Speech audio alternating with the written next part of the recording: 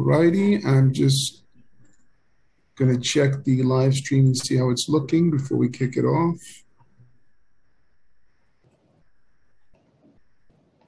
This is Chief Sergeant Terrence Perez. It looks good. Okay, excellent. Then we can get started with our recordings. PC recording and backup recording are rolling. Cloud recording on the way. Good morning and welcome to today's remote New York City Council joint hearing of the Committees on Small Business and the Committee on Technology. At this time, would all panelists please turn on their video? To minimize disruption, please silence your electronic devices. And if you wish to submit testimony, you may do so via email at testimony@council.nyc.gov. That's testimony@council.nyc.gov. Thank you very much for your cooperation. We are ready to begin. Good morning. I am Councilmember Holden, Chair of the Committee on Technology, and I'm pleased to be joined today by my good friend from the Bronx, Councilmember Mark Jonai, Chair of the Committee on Small Businesses. I would like to welcome you all to our hearing today on the film industry. With streaming demand at a record high, it looks like the industry will continue to grow, and that's very, very important for New York City and New York State. For example, Netflix recently opened a new studio in Bushwick. Apple has secured new leases space in Kaufman Astoria Studios for studio production for their new content, and Steiner Studios has declared expansions for their studio spaces to accommodate increased demand. However, while the film industry is an important part of our city's recovering economy, we must address how their productions impact our communities. And I am all too familiar with the complaints that my constituents log and residents in the district and in the boroughs regarding some disruptive behavior or impact that production sets can have on their lives. From trailers blocking streets to loud generators and glaring floodlights, our residents and small businesses are being asked to deal with unfavorable conditions, and they get little relief, often finding that the phone numbers that are provided to call in case of such circumstances lead to dead ends and full voicemail inboxes. So, in 2019, we had a hearing regarding the film industry's expansion in New York City. We heard directly from the public on how productions can be negligent with their surroundings at times and troublesome for many New Yorkers. The hearing was primarily due to a film shoot that took over the busiest commercial strip of my district right before Christmas. And just recently, the same commercial strip in my district was used as an overflow parking space for production equipment and trucks that were filming miles away in another council member's district. And that was unsettling, to say the least. Several errors were made, which led to this incident. Our small businesses are being affected by the operations of these productions at a critical time when they are still recovering from the pandemic. These conditions must be addressed as the film industry expands. So we have to really coordinate some more on this. And to this end, we found that New York City 311 service requests data set on the city's open data portal, which tracks all service requests, including complaints filed with NYC 311, does not have a distinct category for complaints related to the film industry. So that's what we're going to talk about today a little bit. Without a separate category of data for complaints related to film production, it becomes difficult to take a deeper look into the nature of complaints related to the film industry. We should look at other cities to see how their policies can improve us and over here in New York City. Los Angeles, California, for instance, has a fee schedule that details various fees that a production studio must be aware of when applying for a permit, and has a film permit fee of $795 that works for up to 10 locations, while also requiring that a permit application be submitted at least 3 business days before filming.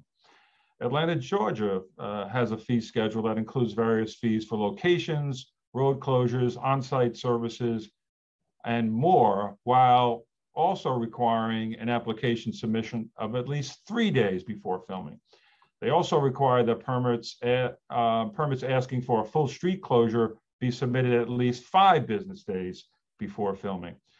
On the other hand, New York City has a singular permit application fee of only $300 and accepts applications submitted at least 48 hours in advance. And so that's what we're going to discuss today. And I've had some bills that might address some of this in the past. So furthermore, MOME's website does not contain clear information on how many locations a film permit can be used for. So clearer communications, better responsiveness, and more consideration are essential for us to benefit from this relationship fully. I will now turn it over to my colleague, council member and co-chair, council member Mark Jonai, for his opening remarks. Thank you, my dear friend, Robert Holden, for co-hosting this council hearing with me. Good morning. I'm Council Member Mark Jonai, Chair of the Committee on Small Business, and I'd like to welcome you to our joint hearing with the Committee on Technology, chaired by my dear friend, Robert Holden. Our hearing today focuses on the film industry's impact on New York City's economy, city residents, and our small businesses. New York City is one of the most sought-after cities for film shoots in the world. From the city's iconic skyline to our diversity of locations, New York City is an attractive location for film and television shoots. Since the early 2000s, the film and television industry have expanded in the city.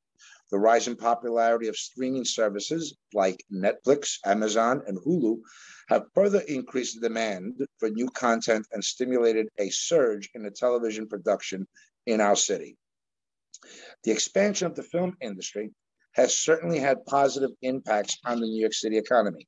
It has contributed billions of dollars to the city and also provided new employment opportunities for city residents. To the associations, representatives, and members of the film industry that are here today, I thank you for choosing New York City. I hope you have had the opportunity to enjoy our great city, its vibrant culture, and contribute to the local economy. Mom and pop shops are obviously at the center of what makes New York City great. While I welcome the expansion of the film industry, I want to make sure our small businesses are benefiting from this expansion too. Our small businesses are starting to recover from the pandemic, the most serious challenge to the small business economy in the city's history. Thousands of our small businesses closed over the past 2 years, and our small businesses are facing more hurdles than impede their ability to succeed. The expansion of the film industry and resulting commercial activity in the city should be a major boost to the revenues of our small businesses. Small businesses receive a large percentage of their profits from city residents passing by on the street. Blocking a small business visibility or closing down the street can be a hindrance to daily small business operations. Similarly, small businesses are sometimes not being given proper notice of when filming will be occurring in the neighborhoods. Small businesses rely on deliveries to their stores, and mom and pop restaurants depend on their customers being able to park near their store to grab food and beverages to go. Small businesses must be given sufficient notice to prepare for a reduction in foot traffic by scheduling fewer staff to arranging commercial deliveries. Without enough notice, businesses may be overscheduling staff or preparing to receive deliveries that may not be able to get down a blocked street. Although many productions play by the rules, not all of them do. It's important that we be clear about the resource communities have when film shoots go wrong. And residents need to know what to expect from film shoots, what impacts may be anticipated, and what is not allowed. When we discussed these issues with MOM at our hearing in 2019, they promised to look into and address the negative impacts facing our small businesses. I look forward to hearing about the steps they've taken to ensure that both the film companies and small businesses benefit from the film production. Given the financial impact of the pandemic on this city, I urge film productions to come to New York City and to shop locally. Support our local mom and pop shops. Our small businesses are an essential aspect of New York City culture and economy, and I can promise you they will deliver a good product. Allow them to benefit from your expansion, and small businesses and the film industry can thrive together. Before concluding, I want to recognize Bob, maybe you'll recognize the council members that have joined us. I can't do it from my phone, but I do want to thank you, Bob, for spearheading this hearing, making sure that we take this as a priority. And with that, I want to thank my legislative director, Austin Sackler, my small business committee staff, legislative counsel Stephanie Jones, our policy analyst, Noah Meixler, and financial analyst, Aliyah Ali, for their hard work in preparing for this hearing. In addition, I want to wish everyone a happy Thanksgiving and all the blessings of the holiday. Thank you, Councilmember Jonai, and I appreciate your comments. And we've been joined by Council Members Yeager, Dinowitz, Brooks Powers, Rosenthal, and Rodriguez.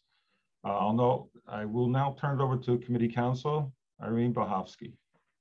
Thank you, Chair Holden, and thank you, Chair Jonai. I'm Irene Bohovsky, the counsel to the Committee on Technology, and I will be moderating this hearing. Before we begin, I would like to remind everyone that you will be on mute until you called on to testify, at which point you will be unmuted by the host. Please be aware that there could be a delay in muting and unmuting, so please be patient. We will be calling on panelists to testify. I will be calling on panelists to testify. Please listen for your name to be called as I announce the panelists. We will first be hearing testimony from the administration, followed by testimony from members of the public. During the hearing, if council members would like to ask questions of the administration or a specific panelists, please use the Zoom raise hand function, and I will call on you. We will be limiting council member questions to 5 minutes, which includes the time it takes to answer the question. Also, please note that all panelists, aside from those from the administration, will be limited to 5 minutes. When you call to testify, please state your name and the organization you represent for the record. I will now call representatives of the administration to testify. We will be hearing testimonies from Ann Del Castillo, Commissioner of Mayor's Office of Media and Entertainment, as well as Lieutenant Nicholas Miner from New York City Police Department's Movie and TV Unit, who will be also available for questions and answers. At this time, I will administer the affirmation of each representatives. I will call on each of you individually for a response. So please raise your right hands.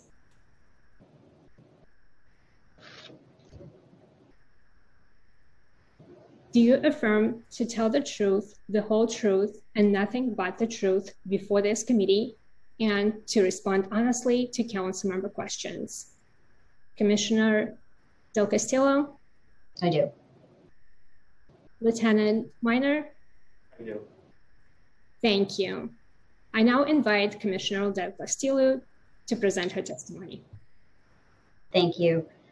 Good morning, Chairs Holden and Jonai and members of the City Council Committees on Technology and Small Business. I am Ann Del Castillo, Commissioner of the Mayor's Office of Media and Entertainment, otherwise known as MOM. I'm joined today by Josh Levin, MOM's Associate Commissioner of Intergov and Community Affairs, Lieutenant Nicholas Miner, head of the NYPD Movie and TV Unit, and MOM Senior Leadership Team. Thank you for the opportunity to discuss the current state of film and television production in New York City with you today. I have had the distinct honor of leading MOAM since I was appointed commissioner in the spring of 2019. Our agency works to strengthen New York City's creative economy and make it accessible to all. MOAM actually has 4 divisions: the Office of Film, Theater, and Broadcasting, which coordinates film and television production throughout the 5 boroughs; NYC Media, the city's official television and radio broadcasting entity; our Programs Division, which oversees industry development and workforce and educational initiatives in film, television, theater, music, advertising, publishing, and digital media; and the Office of Nightlife, which supports the sustainable development of New York City's nighttime economy. We will also be home to the Press Credentials Office starting in early 2022. When I appeared before you all in fall of 2019, I outlined some of the ways I had intended to change our approach to film and television production permitting, and I'm proud to report that we've made significant progress on those ideas. First, we hired a new intergovernmental and community affairs team to strengthen relationships with council members and communities to establish more open lines of communication and better understand the unique characteristics of our diverse communities across the city. This has allowed for more collaborative solution seeking and troubleshooting as issues arise. For example, when a production posted signs in advance of landing in a Brooklyn neighborhood, residents voiced concerns to their council member, who in turn reached out directly to me in my office, and we were able to arrive at a mutually agreeable solution. Additionally, we have taken a more proactive approach to anticipating filming impacts in communities. For example, actually, as a result of conversations we had with Councilmember Holden following the last hearing, we have limited the amount of filming during the holiday season along busy commercial shopping corridors. And finally, we updated the code of conduct for film permit holders, and we made it easier to find on the film permit webpage so that the public knows exactly what rules apply to productions. Nevertheless, what we could not have anticipated was just a few months after that hearing in 2019, the COVID-19 pandemic would force a shutdown of the entire creative community. The Department of Labor reported that employment in arts, entertainment, and recreation fell by 66% in 2020. Film and television production came to a standstill. But as in previous crises, like 9/11 and Hurricane Sandy, the industry quickly jumped into action to assist with relief efforts, from distributing catered meals to healthcare workers, providing gloves, masks, and other PPE from their medical shows to hospitals, and even producing supplies like face shields and gowns for the city. When New York City was in need, the industry stepped up, and we thank them for their generosity. When the state approved the return of film production and the industry began developing protocols for safe return, MOAM was very deliberate in ensuring productions returned to communities across the 5 boroughs safely. We imposed stricter protocols than the state guidance. For example, we limited the size of cast and crew for on-location filming and required that productions maintain minimum distances from hospitals, outdoor dining, and open streets. We provided plain language guidance and sample production safety signs. We also sent out weekly updates to keep industry stakeholders and elected officials apprised on the latest guidance and status of reopening. We've been proud to see productions take the initiative to support local businesses, using them as featured locations and for catering services and holding areas. The return of film and television production is a testament to the collaboration among industry, city and state government, and community partners. It is a shining example of New York City's recovery success stories. MOAM works diligently to ensure that New York City continues to be a thriving center for film and television production, and at the same time causes minimal disruption to neighborhood residents and local businesses. The city's expanded uses of our streets through new bike lanes, transportation projects, pedestrian plazas, and outdoor dining requires MOAM to be even more flexible, collaborative, and responsive in our approach with communities, productions, and our sister agencies. By the time a crew lands a production in a given area, MOAM has already limited that production schedule, size, and location according to the specific needs and characteristics of that particular community and surrounding neighborhoods. Because every community, every street, and every production is different. For example, when a given production was returning to film in the early days of reopening, we were able to work with them to reduce their parking footprint by utilizing nearby hotels around Lower Manhattan for holding and hair and makeup instead of using several campers. In addition to reducing the impact on parking in the neighborhood, it served to increase hotel occupancy during a time of high vacancy. The benefits of our thriving film and television production sector ripple out far beyond the boundaries of any given location shoot. Film and television production create jobs and opportunities for New Yorkers who have never set foot on a set. We hear many stories from local business owners who tell us how business generated by productions has helped them grow and thrive. For example, a given production may generate over 1,200 jobs and $20 million in wages. And beyond that, they will spend over $600,000 on lodging, another $600,000 on catering and other food items, and $500,000 on hardware and lumber supplies. Each year, in the course of doing their jobs, this industry spends over $80 billion right here in New York City. So they aren't just helping themselves. They are contributing to our shared success and now our city's shared recovery. Many people assume that the term production industry means big Hollywood studios. But the fact is, those studios are the ones who decide to bring the productions here. The production industry itself, New York City's production industry, the ones on the ground filming in neighborhoods across the city, comprise 185,000 New Yorkers, tradespeople, actors, artisans, artists, and small business owners. They are our family, our neighbors, our friends, and they are all New Yorkers who are earning a living in their city. We appreciate the tremendous impact that this industry has on our city's economy. And my agency continues to strive to make sure that filming works for everyone. We know that there is still work to be done. And we look forward to continuing to work closely with you and with every community to ensure that this great New York City success story continues. And now I'm happy to answer your questions. Thanks, Commissioner. I just want to recognize Councilmember Lander has joined us. And I just want to give the first series of questions to my co-chair, Mark Jonai, because I know he's got a number of food giveaways that he's operating under today. So I want to thank him for joining us. And take the floor, Chair Jonai. Thank you. Thank you, Council. Thank you, Councilmember Holden. Commissioner, can you help walk me through the process from the time that there's a production notification to you? How far in advance do they have to apply for a permit? When is a permit issued in advance of the shoot days? Certainly. Thank you, Council Member. I want to be clear that the permitting, our office permits productions that require access to location, public property. So not every production, but those that require access to public property. By the time, so a permit application isn't actually submitted until we've gone through an entire process with that production. The production will come to us, and it really depends on the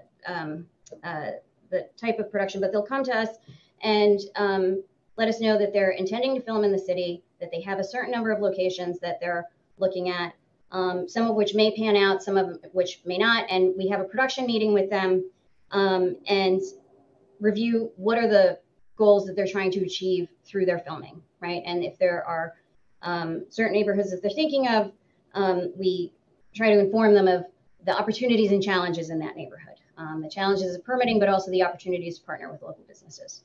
And under our code of conduct, they are required to reach out to the elected officials and work with them to coordinate activity. By the time we issue the permit, we have already limited the size of their parking. We have directed where they're going to land in a given neighborhood and the duration for which they will be there. So they can't actually submit an application for a permit that would get approved until we've gone through all of those steps with them.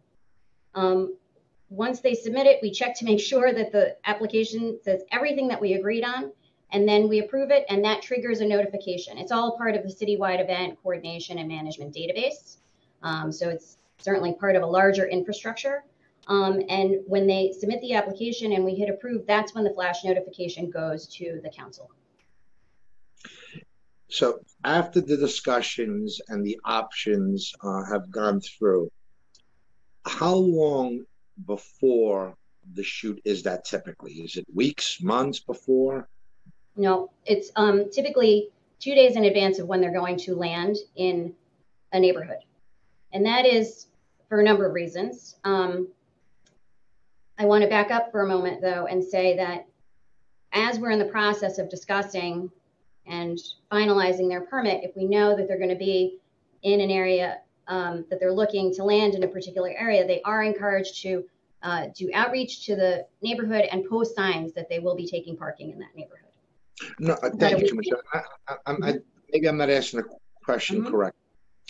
So the question is, after you've gone through your initial meetings, you've defined the neighborhood, the needs, the wants, and provided feedback and input on your end. How long before they actually shoot, after all that is done? So is it weeks in advance that this is all completed? It depends on the project. If it's a television series, which we have a lot of here in New York City, it will typically be within 48 hours that they will land in a given neighborhood. If it's at the time that we're having this, when we finalize the permit, it can be within 48 hours of the permit being issued. No, but before the permit is applied for, after your conversations and the time. I see, right, sorry. So after our conversations, if it's a feature film production, it could be weeks or months, because they have to determine whether or not all of the locations that they want are okay, and then they have to schedule and book hotels and book the cast and all of that, right? So that can be weeks or months. In the case of a television series, it could be within a week, because they're operating on a more regular round-the-clock schedule, and they have to deliver a series every week. So at a minimum, it's a week before they actually apply for the permit that they know when they're going to be there and what locations they've identified, and work all of the particulars out with you. It may be, that's when they know that they want to go to a place, but if it rains or if we discover that there's a conflict with the permit, they will have to move their location. And that could be in as soon as 2 days. So that's why we have the 2-day turnaround, because it can take a lot for them to land these productions and figure out where they're going to go.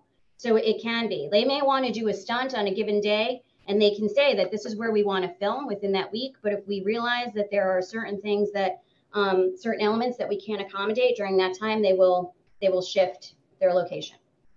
Commissioner, these are, some of them are very large productions, some are small. There is no, and the answer that I'm getting is that it can happen within a week before the actual permit, that they're going to put into play all of the moving parts to create a production. I don't think they move that quickly. I just, some of these productions. But sure, they do, actually. They do, because they're filming it, particularly with our television productions. They're based here year round, and they have stages that they're based at, and it's a logistical operation. So they will move, especially right now in time of COVID, when there are limitations on people's ability to travel, or they have certain contractual arrangements where they won't travel. It is that tight of a turnaround. Commissioner, the issues that we have is typically with the larger productions, not the small. The larger productions that come in and they take blocks and blocks of parking spaces, close off blocks at a time. I don't think that type of a production is done within 48 hours, mobilization, that is, where they put all the pieces in play. What I'm trying to get from you, and maybe I'm being a little too difficult here, don't mean to. These are very complicated, many moving parts for these productions. And as they're going through the steps, with the 48-hour notice to our small business and our communities that are impacted, including the community board, the elected officials, and the streets that are being impacted, whether they be residential or commercial. I'm trying to get a sense of how can we give more advance notice. And I'm not referring to the few-hour setups that are limited in scope that can be done because it's a very small production. The impacts that we have are from large productions where they block off streets for days at a time, don't show up, although they have no parking permits, or they show up outside of the permit and the notifications that were given, and businesses and residents are not able to prepare.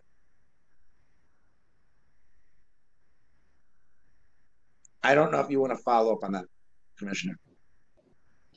I think there's a difference between the planning of the shoot and when the permit is issued, right?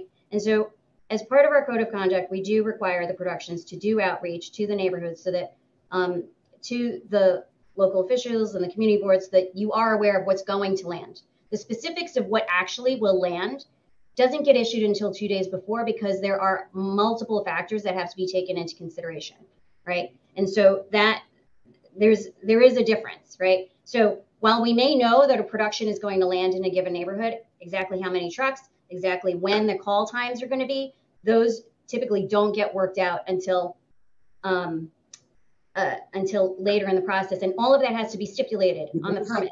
What is that later in the process? That's what I'm trying to get at. What is that later in the process? In other words, we may know that someone wants to land in Times Square, right? No. But how many people they're going to have show up on that day, how many people, like that has to be specified on the permit, but they may not know that until the very last minute until 2 days before because they have to confirm travel. They have to confirm who the actors are going to be, which actors are going to be available, right? It actually is quite a logistical piece. The parking is one piece of many parts of the production. So what I can say, and what I hear what you're saying, and what we really have been trying to work on at our office is cultivating stronger relationships with the communities. It's why I hired our intergovernmental and community affairs unit. We did not actually have a dedicated unit that was focused on building relationships with you and your colleagues and the communities. That is something that we put into place immediately when I started.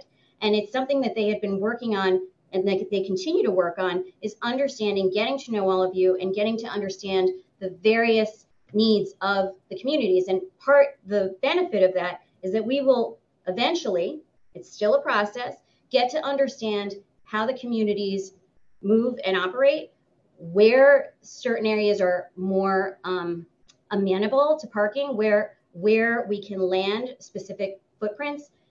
Ideally, ultimately, what we would have is a level of predictability that when a production comes into a specific neighborhood, we know where that production is going to land consistently so that there is a predictability for the neighborhood and for the productions about how they're going to function in a particular neighborhood. I know we are not there yet, but that is what we have been striving for sure. And I think we've demonstrated that in some of the actions that we've taken since our last hearing.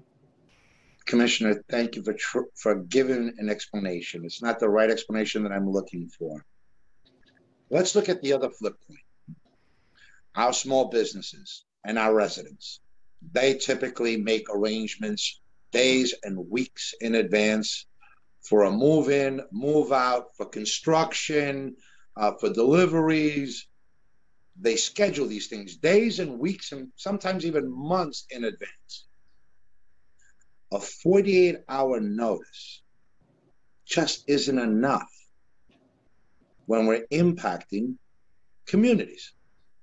And the idea is, what can we do to give further advance notice? So there is no stipulated, Chair. I understand it's not going to be perfect.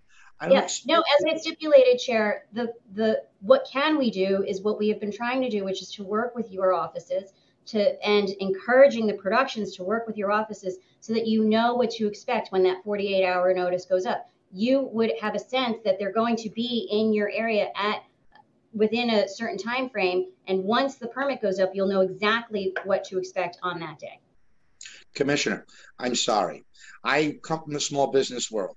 I cannot prepare 48 hours in advance for a major delivery. That's done normally days and weeks before. No, but if you know, sir, that a production is going to be coming at a particular time, you would be able to advise us on where parking can happen at a particular time. And this is what I mean about developing a sense of predictability, right? So yes, you may schedule your businesses, our city's businesses, have to have a level of predictability. They know that they get deliveries on X, Y, and Z day. So if they know that a film production is coming on a particular day, they'll know that when a production comes, sir, please let me finish because it might become more clear, right?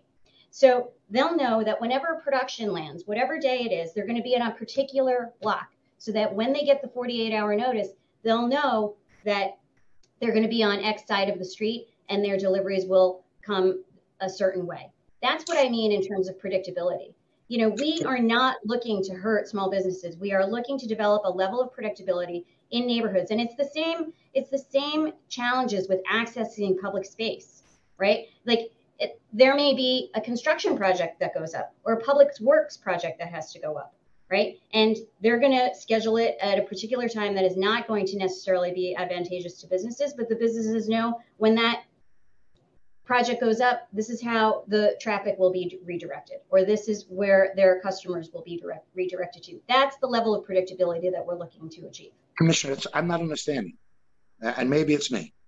What is when can you predict a shoot or a production is going to happen? When is that information?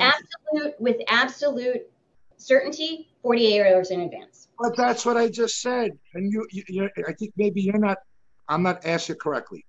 Within 48 hours is not enough notice for a small business to cancel a delivery, to cancel a move out or a move in. Maybe they're coming into a location for the first time. They're delivering their office furniture. Maybe it's a contractor that has scheduled delivery for a major project. It is why we have the notifications go out so that if they see the notification and they understand that there's a problem, that they can call our office as they have with these other situations. There have been situations where there has been unexpected activity to occur in a neighborhood. They've called us as soon as the notification has gone out, and we've worked out with your colleagues' offices how we can accommodate all of the activity that needs to happen in that area at that time. That's exactly what happened in certain situations like the one that I described in Brooklyn. There was a problem when they saw that a production was landing, they called us and we worked with the council member in that area to find an alternate solution. But and it worked out. That only happened 48 hours. Correct? Yes. 48 hours. Yes. So prior to 48 hours, there is no notice given to a community. That's the point I'm trying to make. The productions select the communities based on engagement with the communities. But they don't reach out to the community prior that's not entirely true. I respectfully, that's not entirely true. By and large, the productions do reach out to communities. Certainly they fail in certain instances, and we are continuing to work to correct that. But I'm asking the question, how far in advance for a show do they typically reach out? There's a 48-hour mandatory. Is that correct? 48 hours? You're supposed to reach out. No, the 48 hours is the notice to you when the permit has been issued. The outreach has happened before that because they have to figure out that that's the community that they want to film in. When are they reaching out to the actual community to let them know that on X day, we expect to be in your neighborhood? That it will vary according to the size and scale and type of production. That's my point. You're not giving me an answer. Maybe you can't. And if you can't give an answer, I'm okay with that. But we're spinning our wheels here. I keep asking, how far in advance can a production actually do outreach? And if the answer is they're not required to give any advance notice more than... Sir, I didn't say any of that. I just explained that it will depend on the size, scale, scope, and type of production when they will do outreach. But they are required to do outreach to the communities. That's how they're able to determine whether they want to film in a community, is based on, like, they're scouting locations. And so they have to do outreach to the community. They're filming somewhere in that community and they're working with someone in that community. So they're doing outreach in the communities. Commissioner, scouting a community is completely different than, hey, I'm shutting down this street. I also have to correct something. We actually don't shut down streets. Our office does not shut down streets. We take up parking, but we don't shut down traffic on streets. Our permits do not allow for that. And I'm happy to show you the permits that do not allow for that. It might be tighter. It might be a tighter pass through. And we may do intermittent closures, but we do not shut down streets for film permits. Commissioner, I just walked through a few months ago a street that was closed off entirely for a production. They even created rain. They put cranes in. I'm happy to follow up with you on that particular production and find out what the specifics of the permit were. I literally walked. I had to wait to walk through. There was no cars that can get through. They literally shut down the whole street. And it was in a Wall Street section. I'm not aware of the specific production that you're talking about, but I'm happy to follow up with you after this hearing to look into it and see what the terms of the permit were. So again, I'm going to ask the question in a different way. Scouting is not the same as notifying a commercial corridor or residents of a neighborhood that we will be taking up parking, that this area will be shut off, that there'll be limited access or limited parking. That they don't do that during a scouting process. If they're scouting a location, they're scouting. They're not notifying. I'm asking, is there any way we can give more notice than the 48-hour advance notice, which currently is in the Code of Conduct?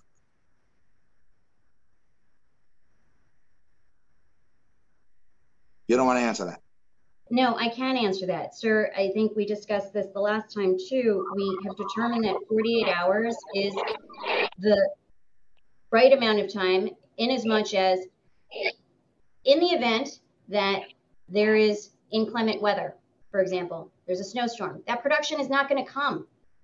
And they're not going to know that until 48 hours in advance. They're going to have to make alternate arrangements. Whereas if we gave a week advance notice, the businesses will be disrupting their deliveries for something that's not going to occur.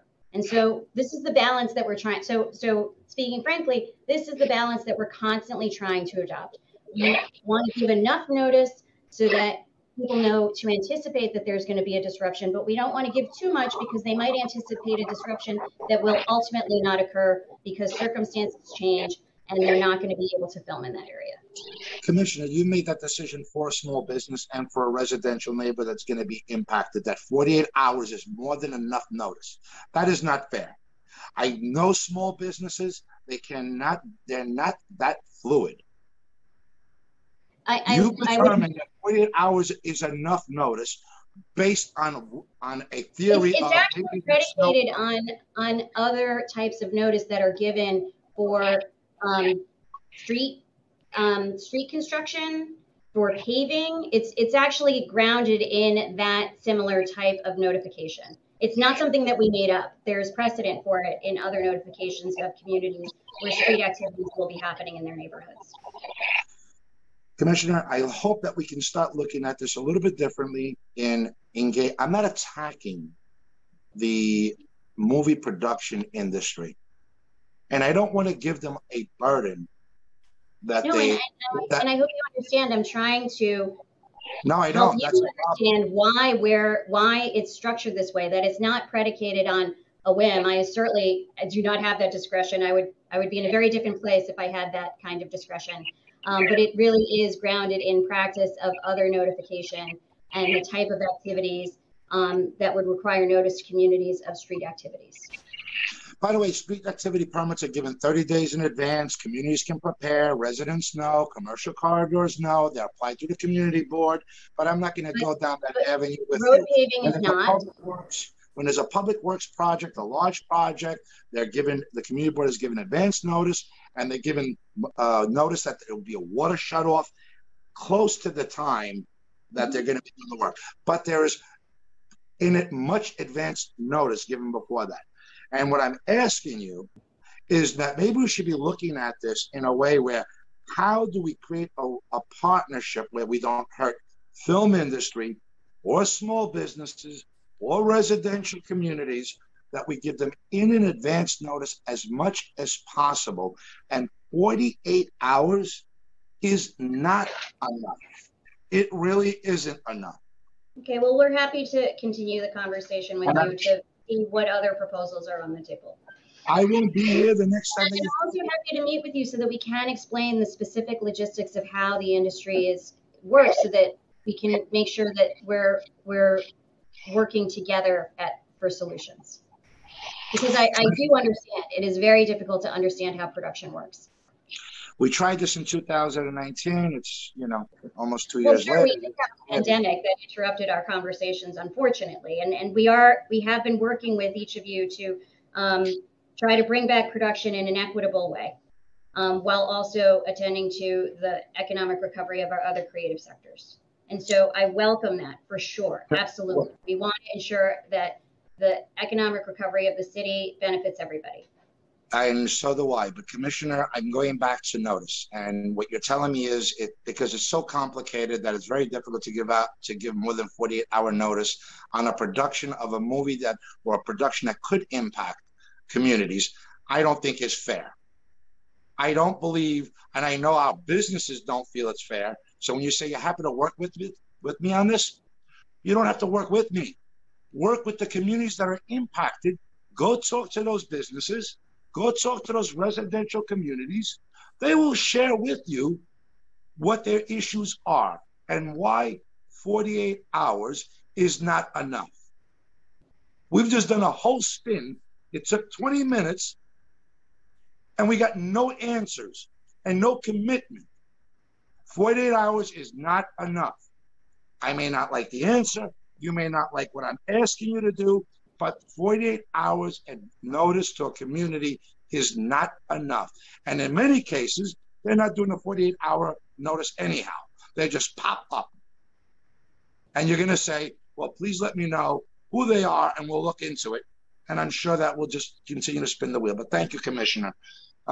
Robert, that's the questions that I have. I'm sure you have many, many more. And I want to thank you for the courtesy.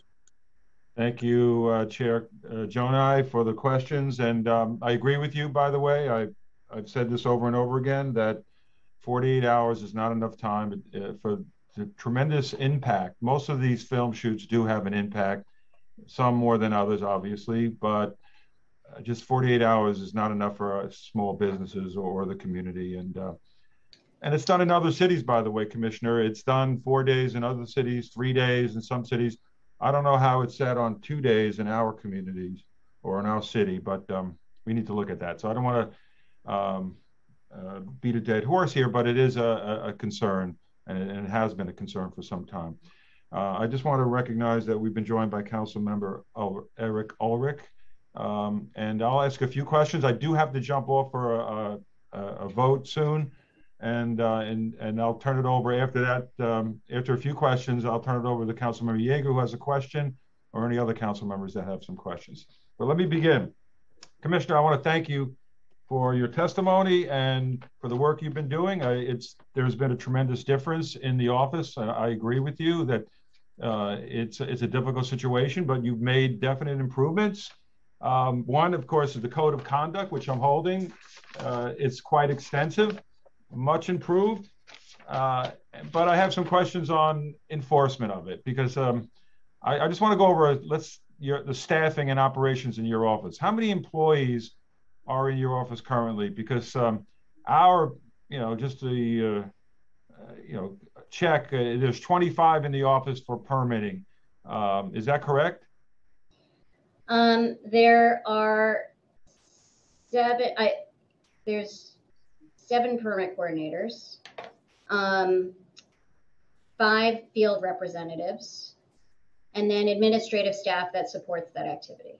How many total employees? Well, so MOAM overall has just under 90 headcount, but that's spread across the 5 divisions that I just described. So right. But what about? I'm just talking about permitting. Yeah, for permitting specifically, we have 7 permit coordinators. Okay. And 5 there lies the problem, because LA has 180 for permitting. LA is also a nonprofit. Their film activity is run by a nonprofit. It's not a government agency. Well, it doesn't matter. It's if they're overseeing, and again, this is there's other cities that put many more employees on the ground. I'm trying to get you more employees, Commissioner. I appreciate don't argue. Don't argue with me. Yeah. I'm trying to get a bigger staff, because obviously, and I just want to say this, my experience, and I know the pandemic got in between your work, and I appreciate that. And I'm just not sure if you have enough employees to check on this code of conduct, because I believe that every film shoot, there should be someone overseeing it from your office, and I don't want them juggling 50 other shoots the same day, because it's not going to work. So, you know, if LA has a not-for-profit and it's working, I don't know if it's working. We'll do some more work on that to look at it. But we've been looking at other cities, and it looks like we have the smallest staff out of any big city.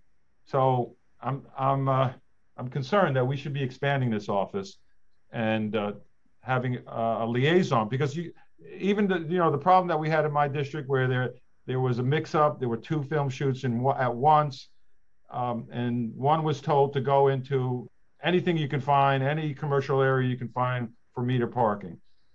And they went into my district. They were shooting in another district, and you know about that. Yes, because it was election day, there was nobody to reach. But if I can address that for a moment, Council Member, it was election day, and nevertheless, you were able to reach me directly, and your office did reach out to my office directly, and I took your call. I believe I was in Philadelphia at the time, tending to my uncle in hospice. But nevertheless, we returned. We jumped on the situation immediately. I think, while yes, it was a mess, and there are certainly things that we can do better to address, which I want to get to. What I do want to point to is that my office was responsive immediately to yours. The local precinct reached out directly to Lieutenant Minor to assess the situation, and we were able to move the production out of that site by that afternoon. Where we fell down. Yeah, but let me just jump in. That the damage was done already. That's the problem. Right. But and that's why I want to address where we fell down. Right. Where we fell down was when we saw that there was this, and to be clear, what caused the problem was that so there was production A and production B. When production B entered their information into the system, they selected the wrong borough. So it didn't immediately show up as a conflict, which had it done so, we would have certainly moved that production to a different neighborhood. But as soon as we did discover it was a conflict, what we should have done was to reach out to you to flag the problem and see if we could troubleshoot it with you and the neighboring district. And that is something that we would most certainly do moving forward. But even before that, in this case, it was really ultimately a data entry error that triggered this problem. But I would say that all of the pieces that we've been putting into place did allow us to be responsive immediately and to take the necessary steps to resolve the matter that day. I do recall that the council member had to jump for a vote, I think, and so I look to the council to see how you'd like to proceed. Councilmember Holden will be back with us in just a moment. Do you need me to jump in now for the other council members that have questions? Councilmember Jonai, do you have a question to the Commissioner? Can you call on the other council members that may have questions so we don't wait for Councilmember Holden? Hi. Councilmember Yeager has a question. Thank you. I actually have the same issue. Time starts now. Thanks. You can turn off the clock because I don't care. I have the same issue with as Chair Holden does. I have a noon vote. So I don't know if Councilman Ulrich has any questions, and I would defer to him if he wanted to, or Councilman Dinowitz. I see them here. But if not, I could start real quick. Bob, are you still here? Okay. I think Councilmember Holden had to jump to the vote right now, but I do not see any other hands. Okay. So what I'm going to do is I'm going to try to get into the other hearing and see if I could just monitor it. And then if I have to jump off, I'm going to jump off. Let me just start to peel through this. First of all, Commissioners, good to see you. And I apologize. I don't do the scheduling here. I seem to work for council staff. They tell me where to go and we show up. So that's just the way, unfortunately, it is. I do want to state for the record, before I go into my questions and my comments, that when we have had an issue in my community with film production, and I've reached out to yourself or to Commissioner Levin, you've been incredibly helpful in curtailing some of the abuses, not using hyperbole because they are abuses that these film production companies heap upon my community, as much as they heap upon any community in the city. For my community, it's a little bit more salt on the wound for a number of reasons. Number one is, and maybe this is the most important to my community, not most important to any other community. My neighborhood tends to not watch movies. Most residents in my neighborhood don't go to movies. They don't watch movies. They don't see movies. They don't own TVs. They don't even have broadband access at home. This is not an industry that is providing something new and exciting to them. So what they're getting is the unfortunate aftermath of the film industry, coming into their neighborhood. And I'm not just referring to my district, but it's also Williamsburg that has the same problems, and their council member is not here, but I'm going to take the luxury and prerogative of speaking for a neighborhood that I know very well. When you come into an Orthodox Jewish neighborhood, not you, and block off the streets and 48 hours in advance, put up a notice saying, get your cars out of the way. By the way, we're putting up the notice on Thursday. We're going to do the filming on Saturday, but we can't move our cars on Saturday, so we have to get rid of them on Friday. These are real problems. So I want to talk about the 48-hour notice for a minute, because I'm clearly not going to change your mind that, heard the exchange between yourself and Councilman Jonai. But what I would say is that, first of all, there are agencies that do provide us with more notice about the planned work and things like that than 48 hours. But more to the point, it is not an impossibility to provide more than 48 hours. It's not like, you're giving us the 48 hours notice because that's the best you can do. We're getting the 48 hours notice because that's the determination that was made. And with respect, I'm going to venture a guess as to why. If you gave us a week notice and it didn't work for us, we would have a week to start ringing bells and going crazy and doing the things we have to do and calling you. And if that doesn't work, calling a deputy mayor. And if that doesn't work, calling the mayor. With 48 hours notice, we have to literally drop everything and make this a project of the day. And there's a dice being rolled that council members don't have the time to do this in 48 hours, to spend the entire 48 hours fighting with some film crew that wants to do this to their neighborhood. So therefore, it's going to happen. It's a balancing act of the desire to get the film done and at the same time get, meddlesome council members like us to mind our business. And in the feeling of some people, perhaps not yourself, Commissioner, it's not our business what's going on with these things, because the film industry decides where they want to go and what they want to do. 48 hours is not enough, and it can be more. And I have a suggestion easily how. First of all, I've seen the notices, as you know, because I've talked to you about this, Commissioner, and also Commissioner Levin, that the notices, I frequently find out about these because the notices went up before I even got the flash notice from your office. The flash notices it's a broken system. The flash notices are not just addressed to myself, they're also being sent to my predecessor in the council, who's been gone for 4 years. It's clear that the system could use an update and can use an upgrade. And I'm glad that the technology chair is here to hear this, because this is something that we're going to, I think, talk to DUID about whether or not they can give you an assist to get a better system. But at the same time, it's still a human decision made to send those notices out.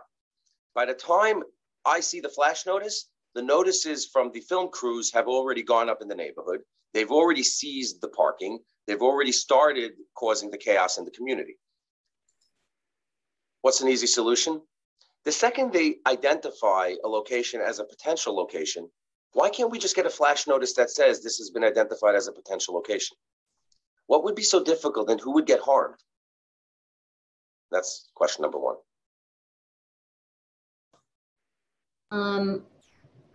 I think there are probably some notifications that we can consider for sure. I would need to, I'm not hedging. I really am a very process-oriented person. I think you know this from our conversations. And so I never like to commit to something that might have unintended effects.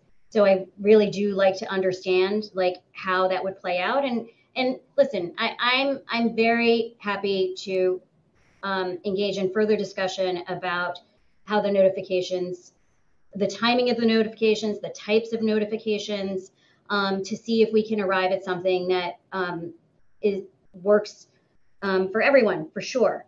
And so I don't mean to suggest that there are these things written in stone.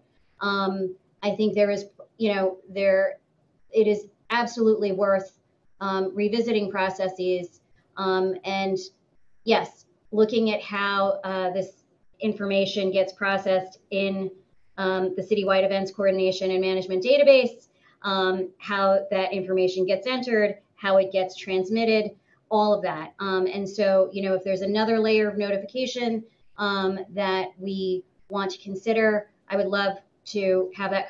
I would love to pursue that exploration with you in your office. Okay. Time. So, Chair, with your permission, if I may. Of course, continue. Thank you, Chair. So look, I'm happy to explore it. 48 hours, or 72 or 96 or a week or two or whatever the case may be, but 48 hours is not sufficient. What I will point out to you, and you know this, but I want to say it for the record as I started, when I have seen this and I've reached out to you and you've helped us get to, clearing up some of the mess, what I have found, and this is in every instance, not sometimes, not most of the time, but in every single instance, the film companies were taking up more than they needed. How do I know? Because they gave it up. The second they got a little pushback from you, they gave it up, which means that somewhere in the process, they're getting more than they need and nobody's pushing them back at the beginning. One of the reasons that I'm suggesting that it's not just the notice, but it's also a more proactive working with us, us who are elected and our community boards who are the eyes and ears on the ground. I mean, the reason I have a district manager in my district, 4 of them, is because they're there every single day they're literally walking the streets of our neighborhood. They know what's going on. They'll see these signs, they flag it for us. Mm-hmm. I have a far bigger district than any one of my district managers do. And so, I rely on them to be my eyes and ears. When they are telling us that they're seeing this, and then we start reaching out to you and you put us in contact with the film company and we start negotiating, the first reaction is there's no way we can do any less. When I let them know that in my neighborhood, we have fleets of hundreds of privately owned school buses that belong to our community schools, and I'm going to encircle the neighborhood with them and not let them in, they're immediately able to reduce the impact of whatever it is that they need. I apologize. That's the other hearing coming on. So, it's clear that they can reduce. It's clear that they need the push to do it. What's also clear is that I don't have the badge and the credentials to get them to do it without your help. So when we see a notice on Friday afternoon and we start reaching out to your office, and hopeful, yes, I could reach Commissioner Levin, I could reach yourself offline. I'm not complaining that you're not responsive. That's not the case at all. But it shouldn't be the reliance on an enterprising council member to go out there and do. We're legislators. This is not our job, and we're happy to do it, to be sure. But there ought to be a way that we're able to, before the impact even hits the community, to reduce the scope of what these film companies are asking for. They ask for dozens and dozens of blocks. that they need parking. I promise you, by the way, they don't use any of our local stores in my community, not a single one. They bring in their own, I don't want them to, I don't care, but they bring in their own catering, they bring in their own this, they bring in their own, everything, they bring it in, they truck in everything. They don't even buy so much as a Diet Coke from the corner grocery store. They don't. And so the idea that this is somehow beneficial to my neighborhood, as a not separating it from as a part of New York City, but as a neighborhood, it's not beneficial. It's only damaging.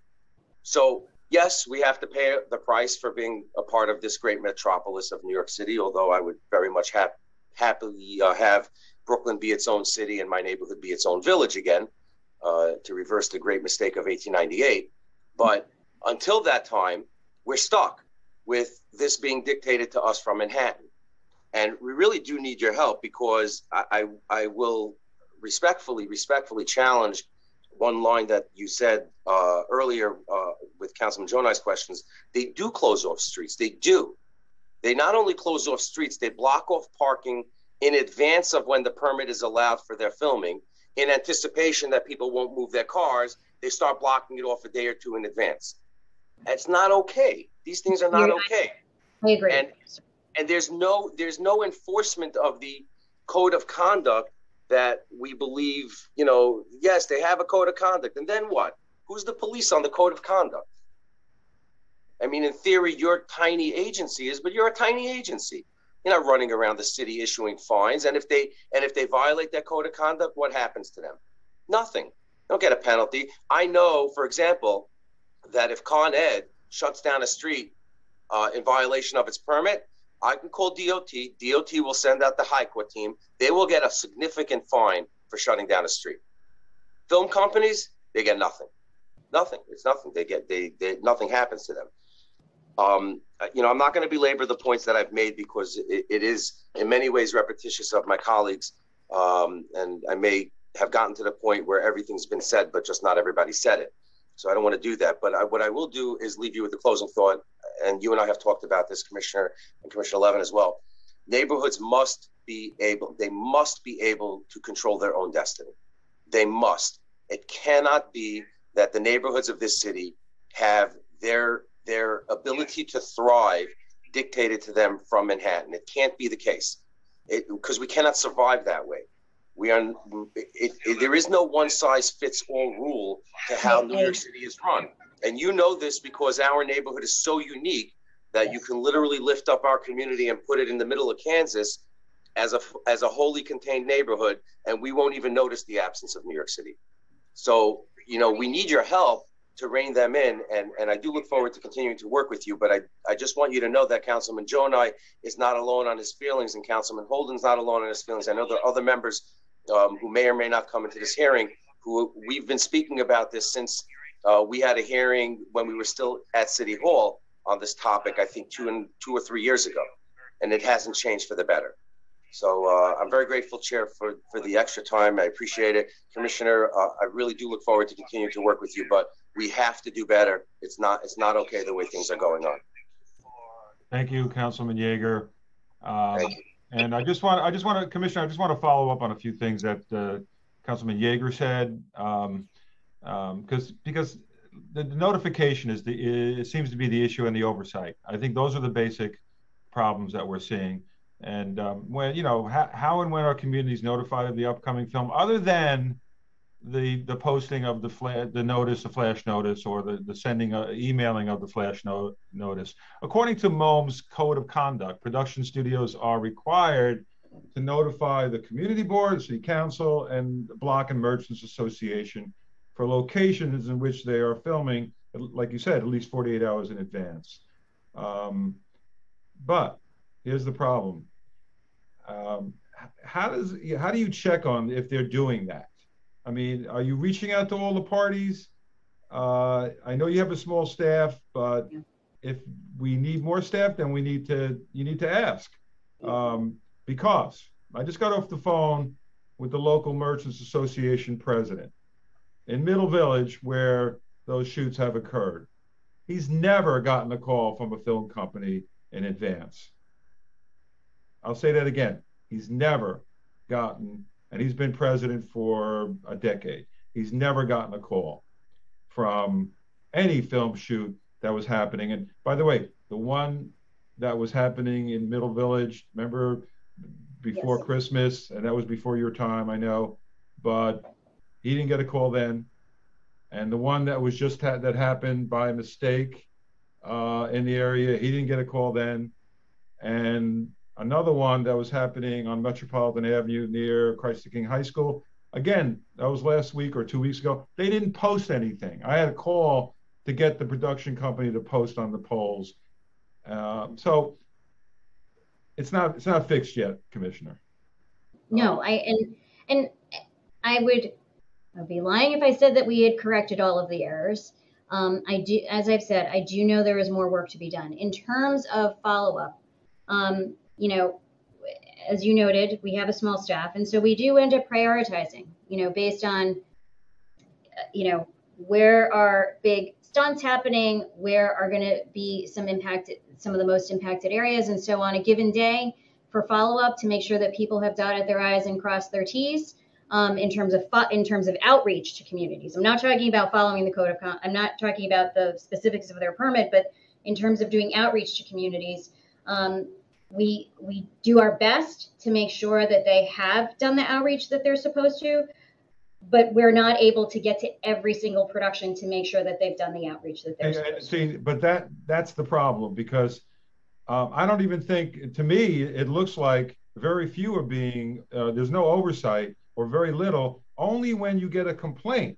Because you said to me, well, as soon as we got your complaint, you moved all the vehicles. It wasn't right away, by the way. And like I said, the damage was done. But just the fact, Commissioner, that happened, that means they were told, this production company was told, just go to the next, meter parking. That's got to change. I told you this already. Yes. Let me just finish. Sure, of course. That's got to change.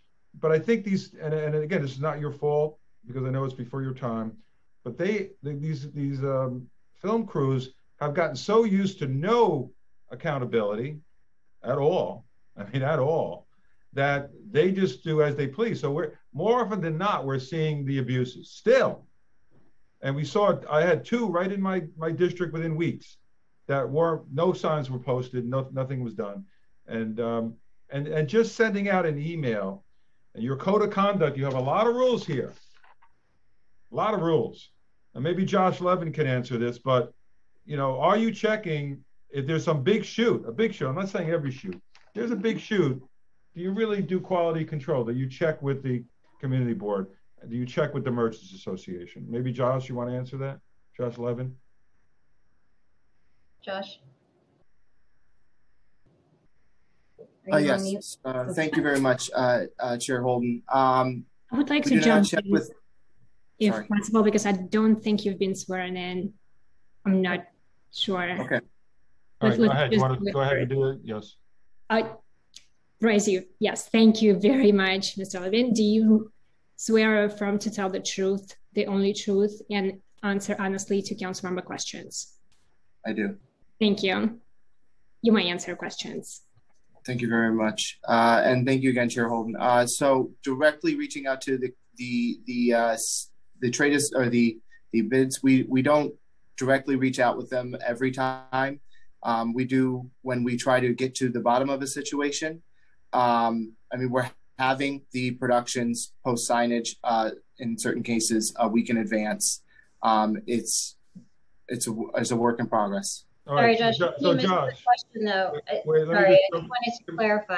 For the big productions, we do outreach with the communities when we know that there's going to be big stunts or a significantly large production, and we work with the studios to do that outreach. All right, but here's the big buts. Do we, like you said, a big production? I just told you about the Middle Village Chamber of Commerce never been notified. It seems that we react after the fact.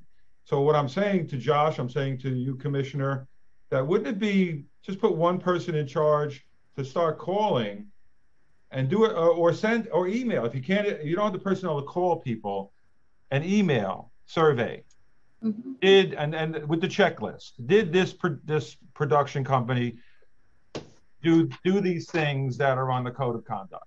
Did they do it? And that's all I'm saying to you here, because I don't want to keep beating a dead horse. But there's this mindset, I think, in the industry that they could just, like, they own the streets. They come in and it's theirs.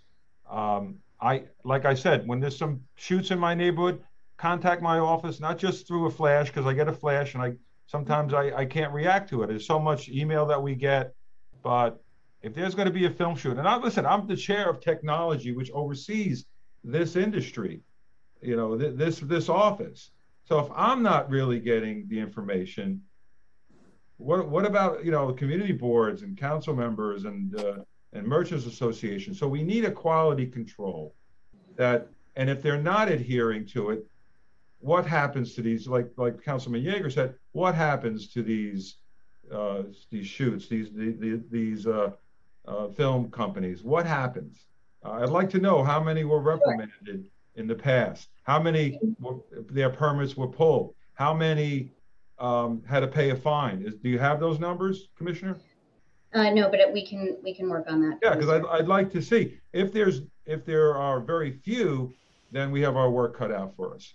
And like I said, I don't know if I'm going to be the chair of technology in the next council, and I don't know if you're going to be the commissioner, and I don't know if Josh is going to be there, but we have to prepare that we will be here, or at least our communities will be here.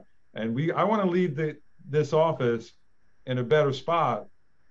And I'm still going to be a council member, so I can still participate.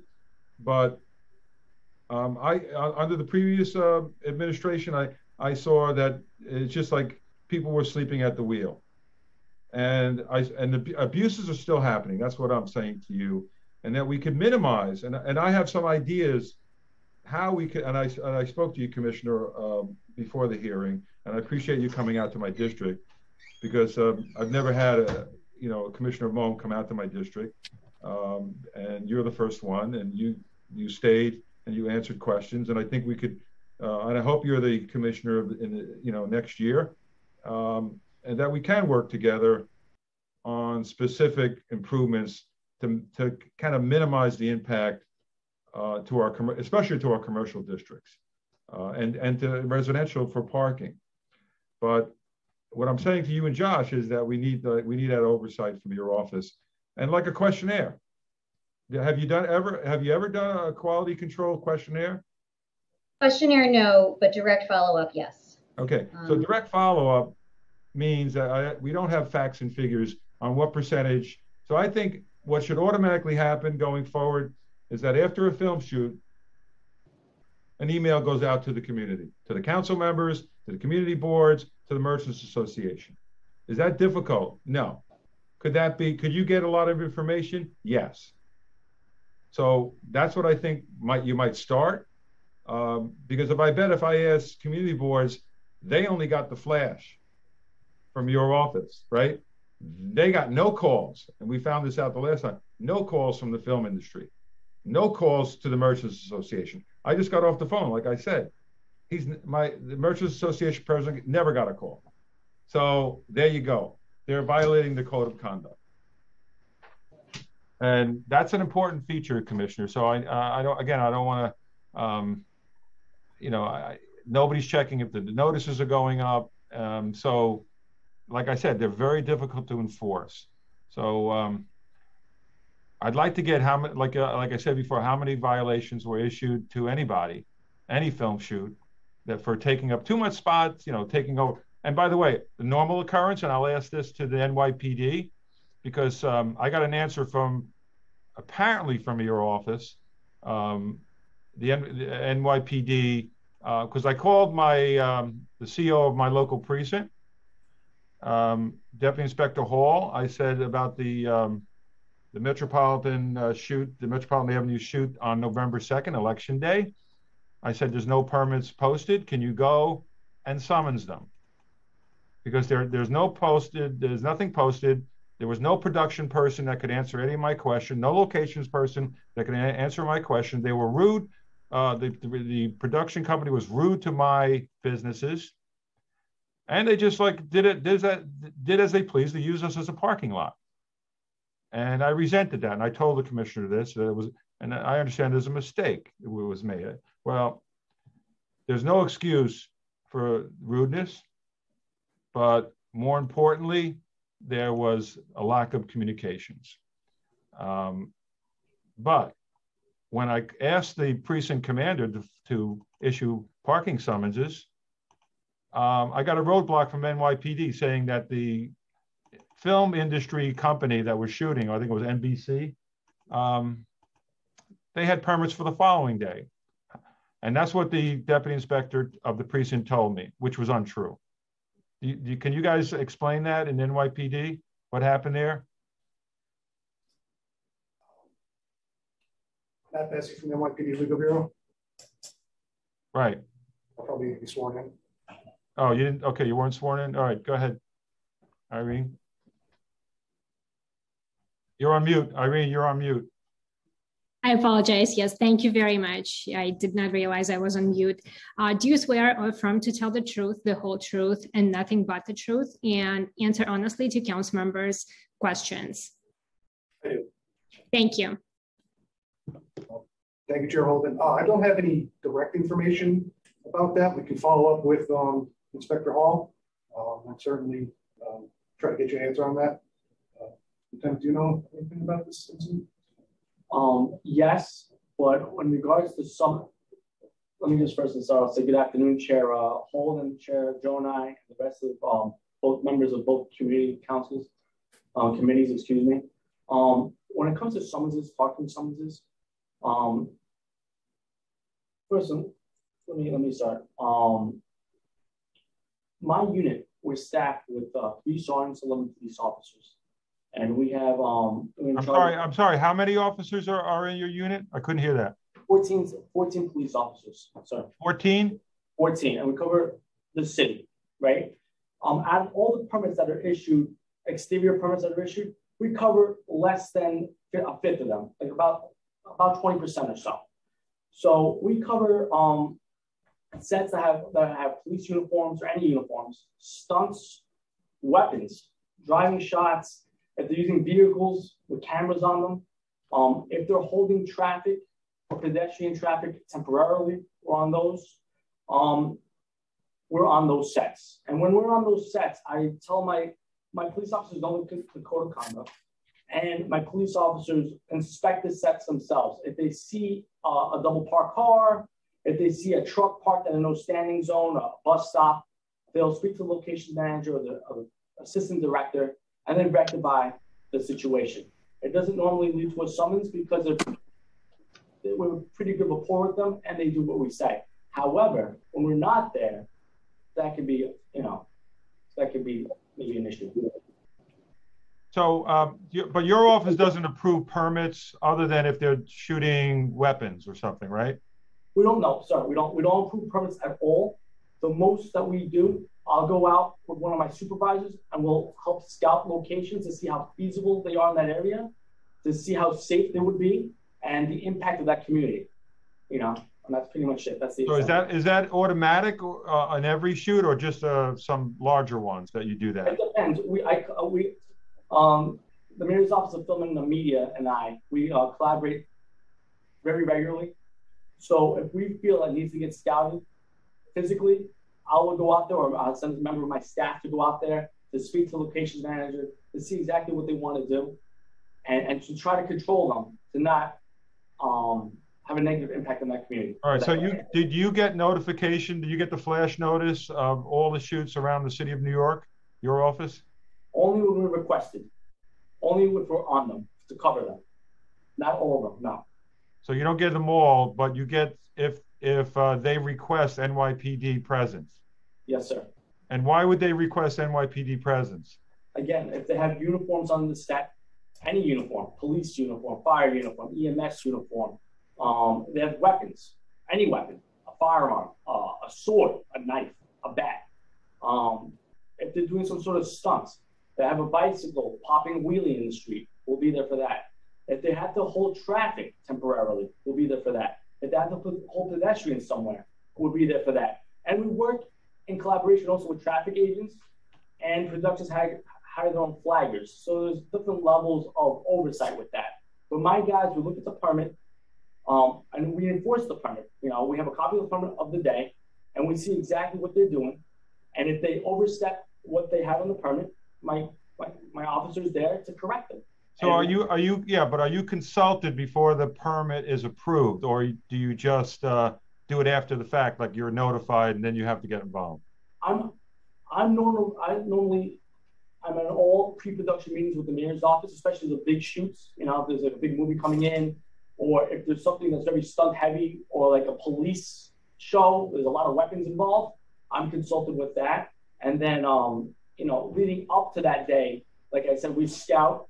I speak to the mayor's office every single day, either to the film commissioner or to her deputy commissioner, Lizanne Acosta, and we discuss whether we cover something, we don't cover something, if it needs to get scouted, and we take it from there.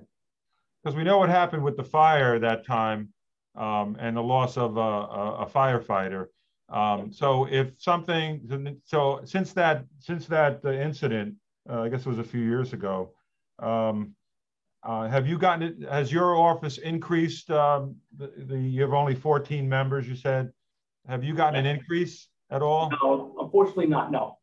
Okay, so 14 to do the whole city just doesn't seem like you can cover much at all. But do you feel that, and I know to ask a police officer or a chief or anybody this question, I know I'm probably not going to get an answer, but do you feel overwhelmed in your office many times trying to cover all these shoots? Look, I mean, I have a very good relationship with the mayor's office, and I'm the liaison with the police department and the mayor's office and other city agencies. So I collaborate normally with precincts as well.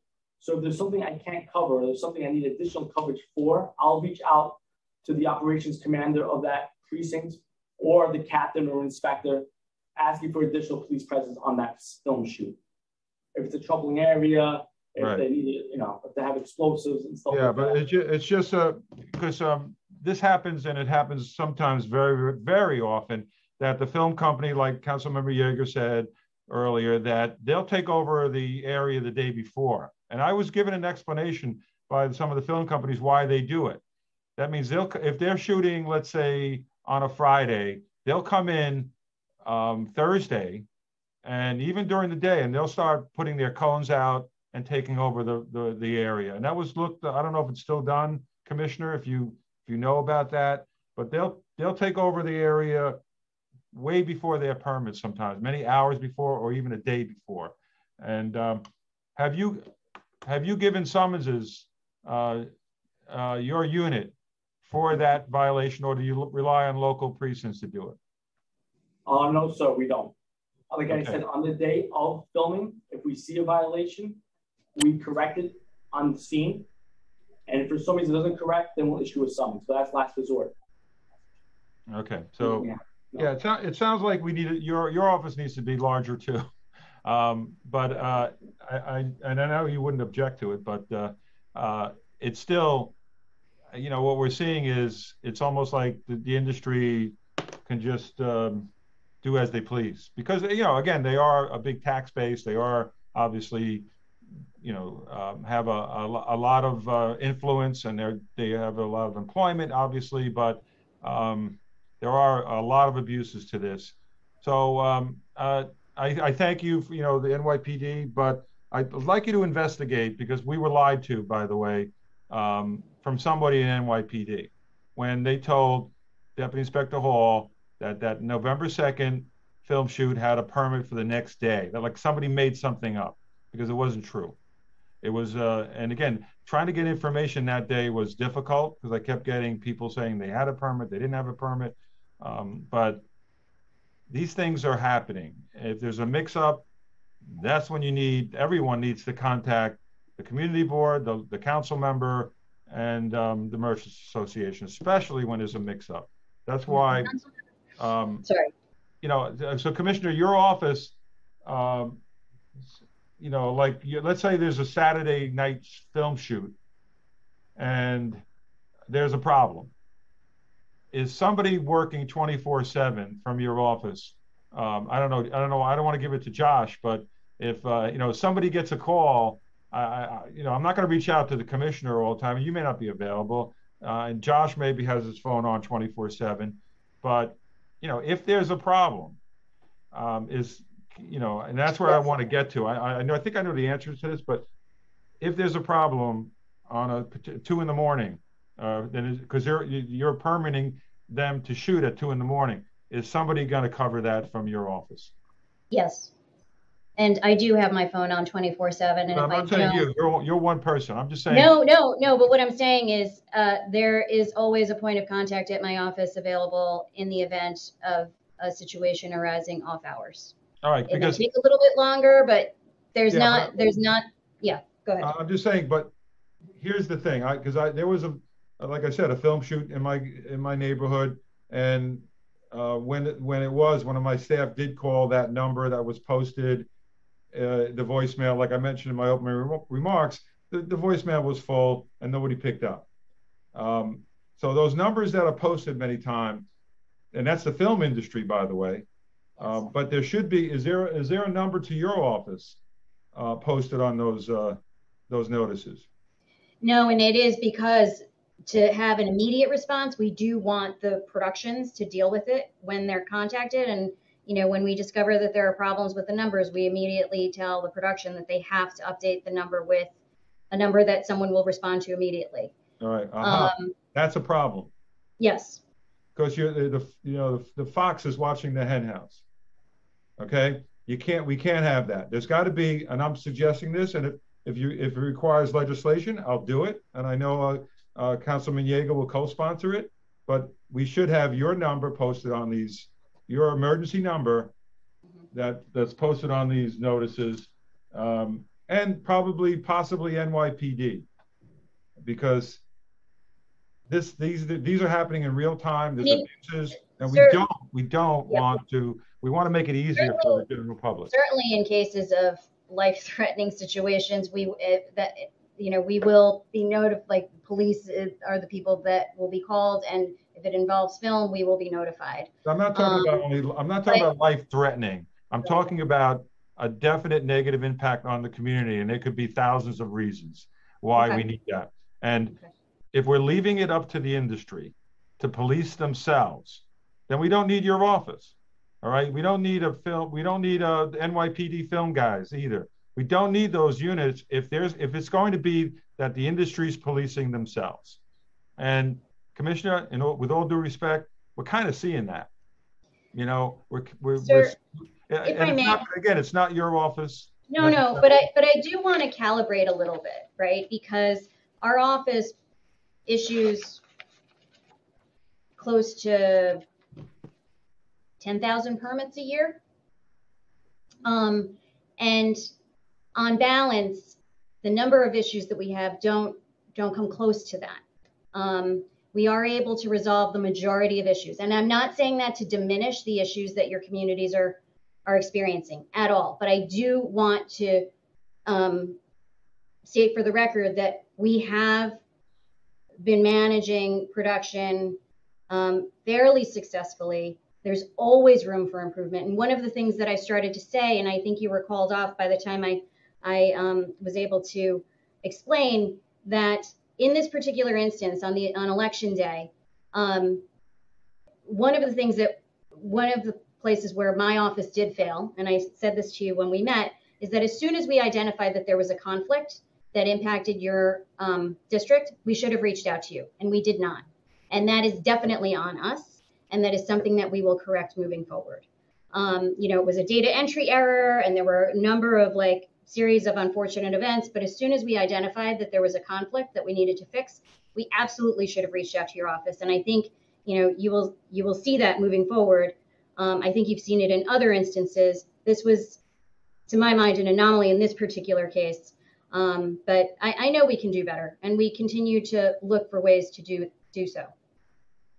All right, just one other question. I'm going to throw it over to Chair Jonai. I could ask the NYPD this also.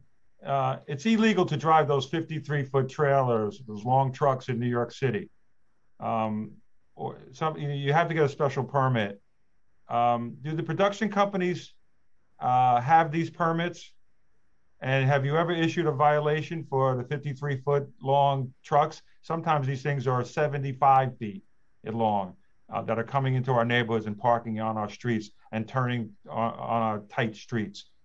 Has there been violations issued, are there permits issued for the oversized vehicles? No, sir. But going forward, I'll start looking into it. So you don't know that. You're in the film unit. So go ahead, Josh. You have an answer to that? Yes, I do. Sorry for stepping in, Lieutenant Minor, and thank you, Chair Holden. So that's a DOT overdimensional permit. That's another part of the process of applying for a permit. So production, if they're going to bring in the large trucks, 53 feet or more, they have to apply for an overdimensional permit. Can I see the permits for the last shoot in Forest Hills and that affected my area? We will get you that information, sir. Okay. But that doesn't go to NYPD for enforcement? No, if it's on the permit. If it's on the permit. Yeah. And again, that it might not have been on the permit for your district because that was inherently the problem with that situation, is that there wasn't. Well, they should have had they should have had the permit for the 53 footers in Forest Hills. Yes. Well, except, in Forest Hills. I see what you're saying. Okay. Did they have that permit? We'll have to pull it. I don't have that available, but if they had overdimensional vehicles, then they would have had to have secured a permit from DOT, which would have been reflected on our film permit. All right, we're gonna have next time I'll have DOT on this because I don't think, and again I'm gonna guess, and I don't like to guess because nobody can tell me how many violations were issued for 53 footers that didn't get the permit. And by the way, when I did speak to Commissioner Bratton a few years ago, they weren't issuing not many issues to 53-foot trailers in the city of New York. Everyone was looking the other way. Commissioner Gutman, to his credit, the DOT said he's going to make it a priority. So I'll talk to Commissioner Gutman to see if these film companies are getting the permits. And it should be a cost to them, by the way, because they're very wealthy. And they do have these oversized vehicles have a tremendous impact on our streets in the city of New York. They're larger, they're dangerous because the turn radius is much wider, and it's a big issue. And I hope to make it a bigger issue in the next council. But Chair Jonah, do you have a question? I do. Thank you, Bob. And thank you, Commissioner, for staying on this long to answer our questions. In trying to be proactive, why aren't we requiring these productions to actually notify you that they completed the 48-hour notice to the community board, the council member, and the merchants? I think that's something that we talked about. I mean, the notification, yeah, I mean, it's something that we can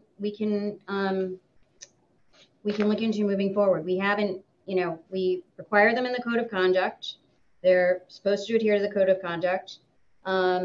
We hadn't contemplated the proposal that Chair Holden suggested, that we have a checklist that they fill out, or even frankly a survey. And so there's multiple ways that we can consider doing follow-up. Again, I don't want to commit to anything here because I need to understand how we would implement such a process, but I do believe there probably is a way that we can make sure that they're doing the outreach that they're required to do under the code of conduct. And that outreach would be by notifying you, obviously, and your department that they have done this. That's what I mean. There's probably some ways that we can look into ensuring that. Okay, that's one. And two, Commissioner, are you aware of any other city that can give more than 48-hour notice? That does give more than 48-hour notice. I believe Chair Holden mentioned 4 days notice. Some of the other jurisdictions do have that ability, but again, they are different in composition and makeup. Some of the jurisdictions that we confer with have downtowns that shut down after hours. They're not vibrant in the way that New York City's are. And so it's, you know, they can have a certain level of predictability that is different. No, but Commissioner, the question is, are you aware of any other municipality that gives more than 48-hour notice to the community, businesses, residents? Offhand, I could not name any, but we can certainly circle back to your office with that. So I think the Chair Holden, you'd have to circle back to me. Chair Holden mentioned that there is a city that gives 4 days. Boston and LA, but the cities that we check, nobody gives a 2-day notice. There's always longer than 2 days. So I'm not aware of any city that does longer, that does shorter permits. Atlanta has 4 days, right? And some other, LA, 3 days. So these are major cities. The point being is their dynamics are similar to New York City. And if they can do it, there's no reason why we shouldn't be able to do it. And then the question, Commissioner, would be 48 hours notice. Is that business hours or is that just 48 hours in advance notice?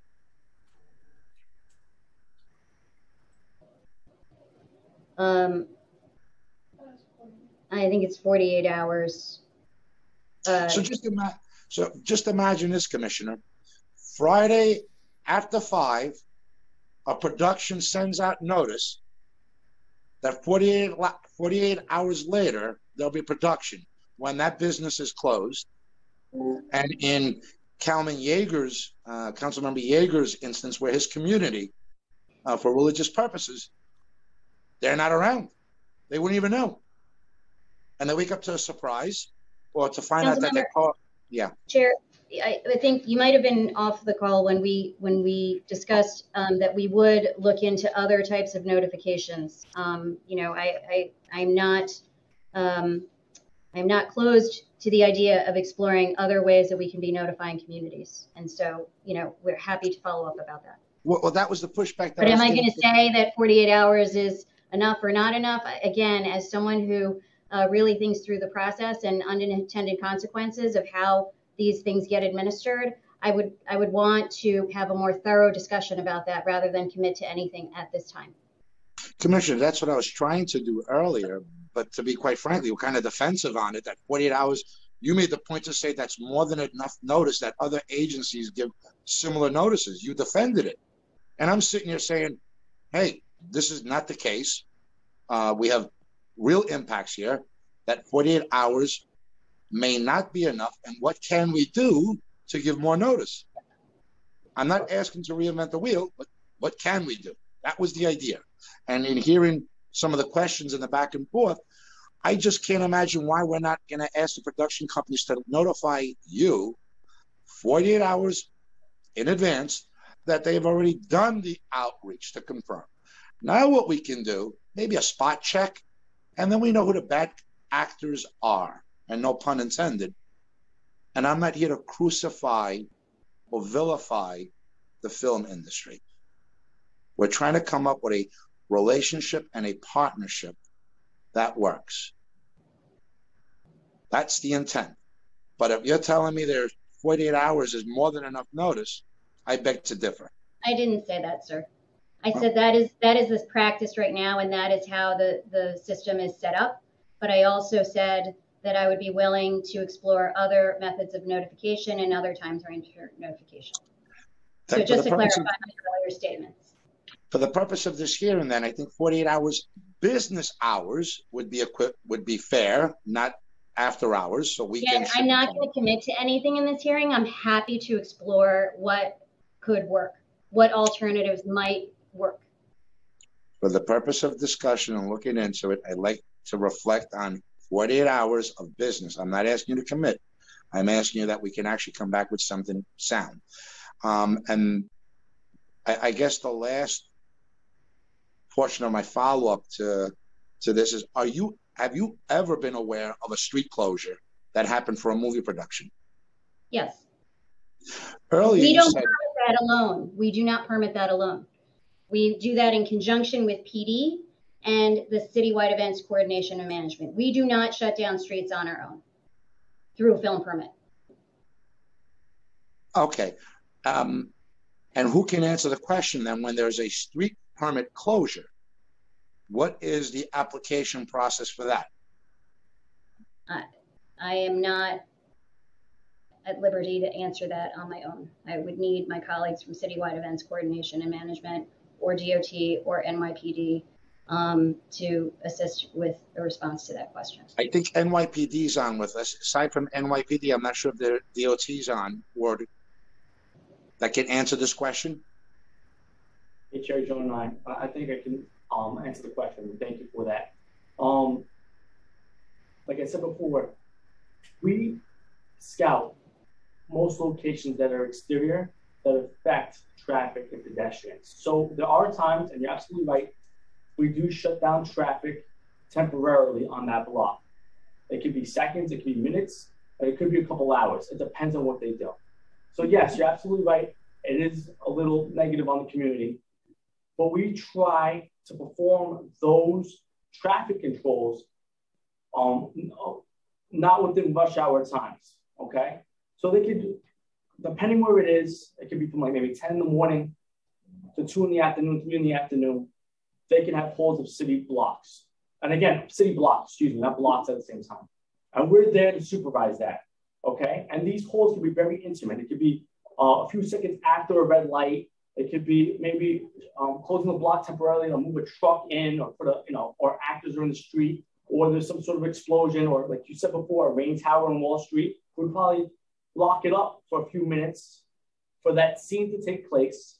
And once they are done filming that scene, we open up traffic again. But my guys are there to see if there's any sort of negative impact in regards to traffic. If we see a backlog of cars down the block, if we see pedestrians piled up at the end of the street, we'll open up traffic. When we're there, we're definitely on top of that, and we'll make sure that we try not to hinder the public too much with this. Again, they have to still film, but we try to balance both the community. Right. So, sorry, Lieutenant, that was not and sorry, Chair, that was not what I understood the question to be. I understood the question to be whether our permits allow a production to shut down a street entirely. The scenario that the Lieutenant just described is permitted activity under a film permit. But to shut down an actual roadway, our film permits do not allow for that. In the instances when we have done that, it has been in partnership with Citywide Events Coordination and Management for an event, for example, like last year when we permitted the Thanksgiving Day Parade as a media event, we shut down 34th Street to traffic. That was not under our permit. That was in conjunction with NYPD and Citywide Events Coordination and Management. But a film permit alone cannot shut down an entire street to traffic for an extended period of time. There may be intermittent traffic stoppages, but the flow of traffic is allowed to continue for the duration of the shoot. Thank you, Commissioner. So then it's the NYPD that would coordinate a road closure for whatever period of time. And by the way, a few months ago, it was not minutes. It was hours and hours. They actually brought a crane in. They shut down the street. And I had witnessed it when I went in for dinner. When I came out, that street was still shut down. So is it NYPD that coordinates the permit process? I would have to look at again, I do actually have to look at the specific circumstances of that permit, because depending on the activity that's happening, it could be multiple agencies that require the coordination to shut down the street. So NYPD is one of them. DOT, and maybe NYPD, ECM, FDNY, DOB. Those were all of the entities that we worked with, for example, on the Thanksgiving Day Parade and on New Year's Eve. Okay, but let's ask the NYPD since they're present. NYPD coordinates a street closure at times. It's not this unit that would do it. This unit is specifically for the movie TV unit. They do not, and you can correct me, Lieutenant, but it's NYPD operations that would shut down a street. That's right. Did the lieutenant answer? No, that's right. That's my understanding. But like I said, we'll temporarily hold traffic. We'll temporarily close the street temporarily for traffic or pedestrians if there's a safety concern. Like I said, there's actors in the street. They're doing a car sequence. They have rain towers. They're doing an explosion. If they're shooting firearms and the loud noise might bother somebody, we'll shut, we'll shut traffic down temporarily for that scene to take place. We don't want to cause a traffic accident or anyone to be alarmed or anything like that. So yes, temporary holds we definitely do. But prolonged street closures, giving full accessibility to the film production, we do not do. Okay, but based on that explanation of actors being in the street shooting a scene, which I imagine can last from minutes to hours, right? Is that coordinated with you directly? And how soon before the coordination is this discussed with you? It's with myself and the mayor's office, and like to follow what the commissioner said, it depends. It depends if it's a movie, it depends if it's a film. It could be a couple of weeks, it could be a couple months, it could be a few days. But depending where it is, and depending what they're doing, like I said, we'll get involved. So your involvement in those shoots that require temporary street closure, it's done way in advance of the shoot. The timing depends, but yes, sir. Yes, we have a pre-production meeting. We'll discuss it. But again, the kinks will get worked out supply days before the shoot. These productions keep evolving what they want to do sometimes, and they keep coming back to myself, the mayor's office, and we have to kind of adapt to that and say, no, you can't do that. You can't have the street. You can't shut down Fifth Avenue in the middle of the day from 2 to 3 o'clock in the afternoon. So we like I said, we try to take a reasonable common sense approach to have what they do not negatively interfere with traffic and pedestrian conditions in that area. And like I said, for example, rush hour times, they might shut down, we might extend a street closure for longer than a few minutes, maybe an hour or two on an overnight, especially if the area is like an industrial area, it's desolate, there aren't many cars, there aren't many people going down that block. We're able to, direct them somewhere else. There's other access points for them to get around. Yes, for their safety, we would do that. My point being is that and I'm sure there has to be a coordinated effort if there's going to be a temporary street closure, whether it be through NYPD or DOT for that permit. Those are the productions that have the most impact on residents and businesses. And my point is that we should be giving them as much advance notice as possible. That's all I have to say on this. I want to thank you all for answering the questions, and thank you, Chair Holden. Thank you, Chair John, for the questions. And I just have a few more, Commissioner. And, you are aware that there is no official designation or category for 311 complaints related to the film and television industry, right? On 311? We do get complaints directed to us from 311, but I don't know how those get classified. We just keep track of what comes, right. They do it based on what's directed to us. Because my committee oversees 311, and we're trying to improve 311. We're trying to improve the app to have a category. So would you support the creation of an official category for 311 complaints related to the film and television industry, if it was on the app, let's say, or at least on a designation of the website? I don't see if it would help. If it would help to resolve complaints, absolutely. Yeah, it's this way your office would get the information, on a timely basis as to what are some of the complaints. So do you have a number of how many complaints you received, let's say, from 311 in 2020? Josh, I think you have something, you have a follow-up to that? In 2019, we had 920, which was 0.03% of the total complaints for that year. In 2020, we had significantly less because there was no real film activity until September. Right. And to date, we've had, in 2021, we've had about 320, which is 0.01% of the overall complaints received through 311. but again, that's because it's not easy to make a complaint. For instance, try to do it on the app. You can't do it. It's impossible. Try to do it on the website.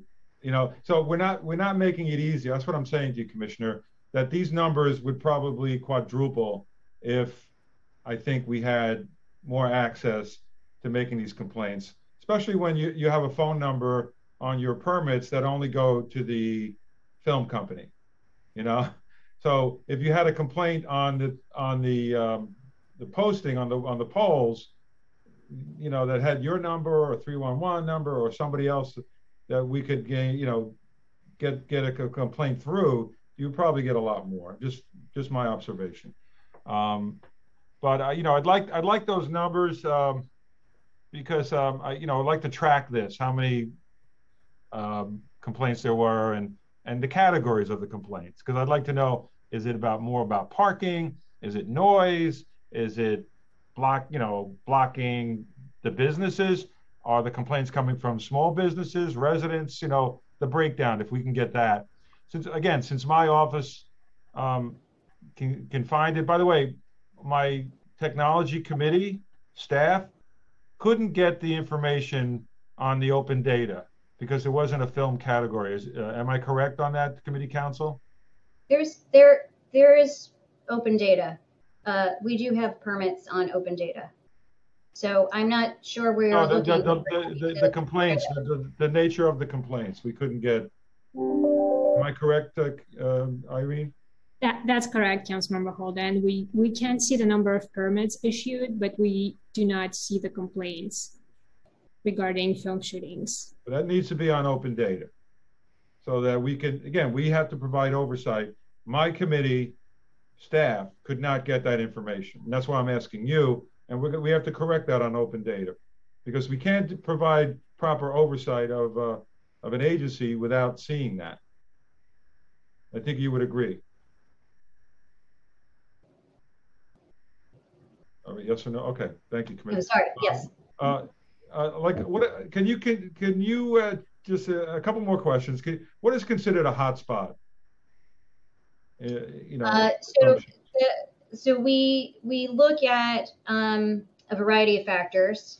It's the level of activity that's been happening in that area, not just production, but also public works, street activities, construction. During the pandemic, we also looked at some of the areas that were hardest hit by the pandemic. Or if they were during the pandemic, especially around hospitals, we really put limitations on, we restricted some of those areas to filming at that time. So we look at that level of activity, and that's how we make those determinations about restricting. So is there a number of limit of how many shoots on a particular block or area? I at one time heard 5, that you're not going to do more than 5 in one particular block or area. Admittedly, we don't look at it that specifically because it can be in a particular neighborhood, but not in the same block. So, we do try to be, go ahead. All right, but you can see, how do you request a hotspot or a moratorium into your office? Is that only through the council members or is it the community boards? Because I don't think that a small business should be able to tolerate 10, 15 shoots on their blocks a year, right? Do you? I will say it again speaks to a balance because I can assure you that for every business that doesn't want filming, there is another one that wants it sometimes in the same areas. Well, I'd like to meet that business, by the way, because my district. Yeah, well, there are businesses that view it as an opportunity for promotion. There's quite a number of New York City businesses that are frequented because they've been seen in a film and whatnot, and so they love the attention. They view it as promotion, or they view it as additional income. If it's a if it's an event space and, you know, they're able to rent out their space for holding, they can make a significant amount of money through locations fees. And so yeah, I know that. That's the balance. I get that. I get that because on that film shoot in Forest Hills, industry called me and said, you know, we paid that homeowner $24,000 to use his or her house. But if it's going to impact the commercial district, which they park their vehicles there, so they film, you know, they could film a half a mile away in a residential area, give that homeowner 24 grand, and yet it costs maybe the businesses more than that while they're taking up the spaces collectively in that commercial district. And that is the problem. Again, this is why, you know, yes, there are some businesses that get paid personally because they're using their, I'm not going to talk about that because that's like, that's a business agreed to that. But the impact on the other businesses has to be measured, which I don't think is being done by the mayor's office or anybody in the city. And I think that's what Councilman Jonai was saying, that we need a little bit more sensitivity. So yeah, just a couple more questions. Like I said, in the 2019 hearing, Commissioner, you said you were collecting information on how many or how much it actually costs to, you know, adjudicate a permit. Oh, yes. So yeah, did you do an analysis on that? Yeah. We had intended to introduce new rules for permit fees before the pandemic hit. And then unfortunately had to shift resources to focus on the recovery and setting up this new press credentialing unit. But as well as be sensitive to, you know, the fact that the industry had been shut down for all intents and purposes for almost a year. It really didn't make a comeback until last fall. And so, you know, weighing those factors, not just those factors, but the fact that we also have limited resources at the moment to introduce new rules, we did table that. However, we will be looking at that in the next year. Okay. All right. Just one more question. This is it. All right. I'm sorry, but how many hotspots are there currently in New York City? Oh, we can send that to you. We don't do it by number. We sort of have it. We can. I'll have to follow up with that. I don't have it off the top of my head. Yeah, but because I'd like to know. These are important questions. I think we got that to provide more oversight, and so I think we need to do that and get that information. But Councilman Yeager, we're about to have more because of the holiday. Actually, we're about to introduce a few more because holiday season is getting underway this week. So I just want to ask any other council members have questions. No? Okay. So I guess thank you, Commissioner, and thank you, Josh. Thank you, NYPD, for your work, and we'll see you at the next hearing. Hopefully sooner than that. We'll try to make it a couple more months before you. But we thank you, Commissioner. I know it's a difficult job when you have a very small office, and in a new council, I know that we should try to get more resources for your agency, certainly in your office, because again, I want to thank you. You've been very cooperative, and the fact that you came out to my office, I appreciate that, and it shows that you do care. And Josh, thanks again, and we'll work together and hopefully have a good next year, and have a good Thanksgiving, everyone. Thank you so much, and I hope you. We have only a few people that are going to testify from the community. So if you could stay on, Commissioner, not too long, I promise, and listen to some of their complaints, I'd appreciate it. Thank you. I may have to jump, but my team will stay on. Okay, thank you, Commissioner. Sure. Back to committee council. Thank you so much. Thank you. Thank you, Chair Holden, and thank you, Chair Jonai and Commissioner and Lieutenant Minor. We will now turn to public testimony. I will be calling names. So once your name is called to testify, our staff will unmute and the sergeant at arms will set the timer to accommodate everyone who registers so that you can begin your testimony. Council members will have an opportunity to ask questions And now I would like to welcome our first panelist to testify. And our first panelist is Mr. Anthony Niziato. Time starts now. Thank you. I'd like to thank Councilman Robert Holden and also I believe Councilman Jonai and everybody else who's having these hearings. As a small businessman, it's so important that you attack this vigorously, because as a businessman, we don't get a check. We're not guaranteed a check. You know, we depend on the street. We spend tens of thousands of dollars on our business signs. We clean the streets 365 days a year. Everything that blocks us, that means that we lose business for the day, 2 days, or 3 days. Is it Councilman Jonai? I'm sorry, I didn't get your title. Is it Councilman Holden? Yes, that's Councilman Jonai. Yes, you pronounced it right. Thank you so much. Thank you. I just want to give him the correct respect he deserves. Councilman Jonai, excellent. You're 100% right. We get days notice, 2 days notice. Councilman Holden, you're totally on top. We thank you for bringing this to attention. We take care of the streets. We get the penalties for dirty streets. We get the penalties for no parking. Yet they come along at any time without notice, put tractor trailers in front of my store, take up more space than is allotted, that is needed. You have 8 blocks that are blocked off and 2 will be used. I gather no business. And I would like to challenge the fact, I would like to see what business, give me the numbers you're saying it's an $8 billion industry for New York. I want to see how much we're losing with the small businesses. Does anybody have those numbers? Because I know the small business along Grand Avenue in Maspeth and Middle Village, we're losing. We don't get compensated. We don't get notice ahead of time. A lot of times, like Councilman Robert Holden said, some of them are quite nasty.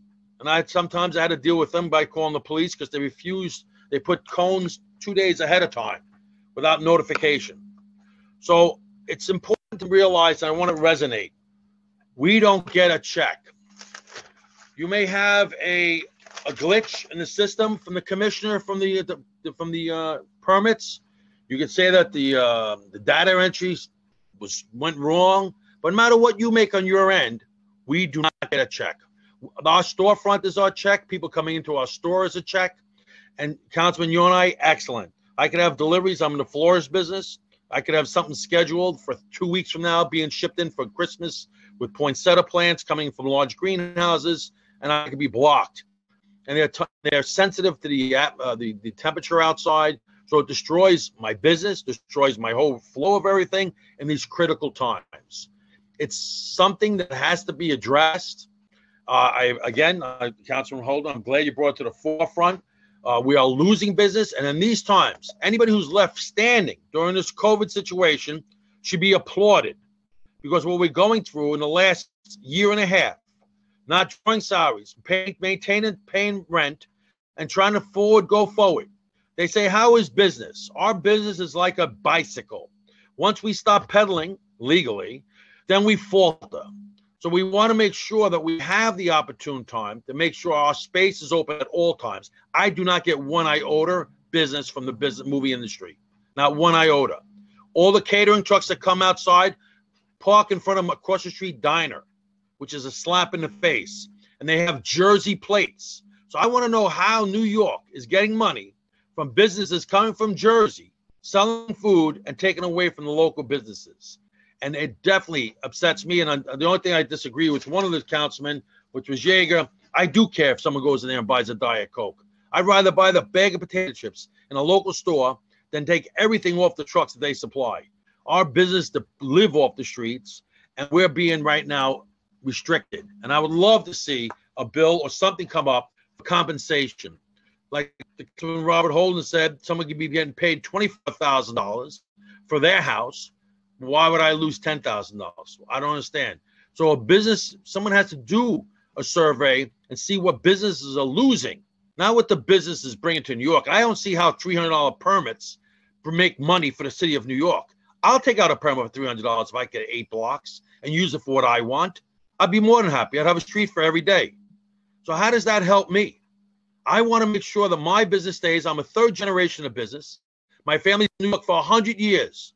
Way before most of your people. I know Mr. Holden has family generational like I have, and I don't want to shut off the instance where future generations cannot stay in business because of the lack of concern what the movie industry is doing to us. We embrace them. We want them to come. I'm not taking anybody's job. Don't take away mine. We do not make money. Our checks are every day. We do not get a check when that movie trucks are out there.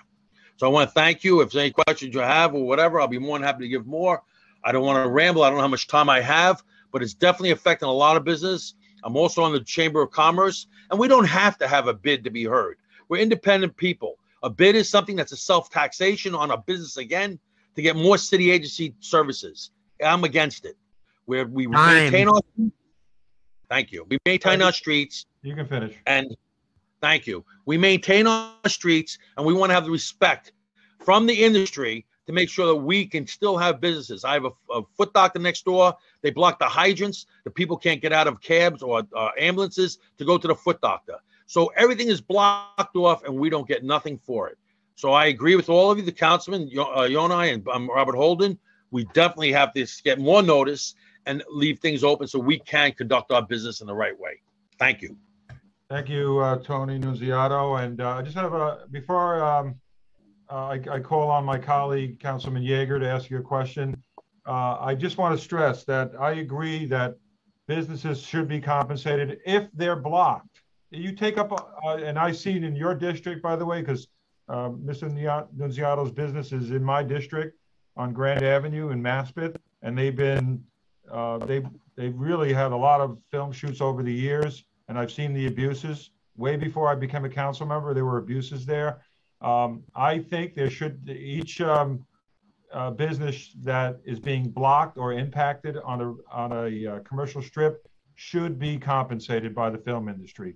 In fact, I was able to get 3 businesses compensation on the last mix-up on Metropolitan Avenue in Middle Village. They got compensated $1,000 each by the industry, but that was not, they didn't do it voluntarily.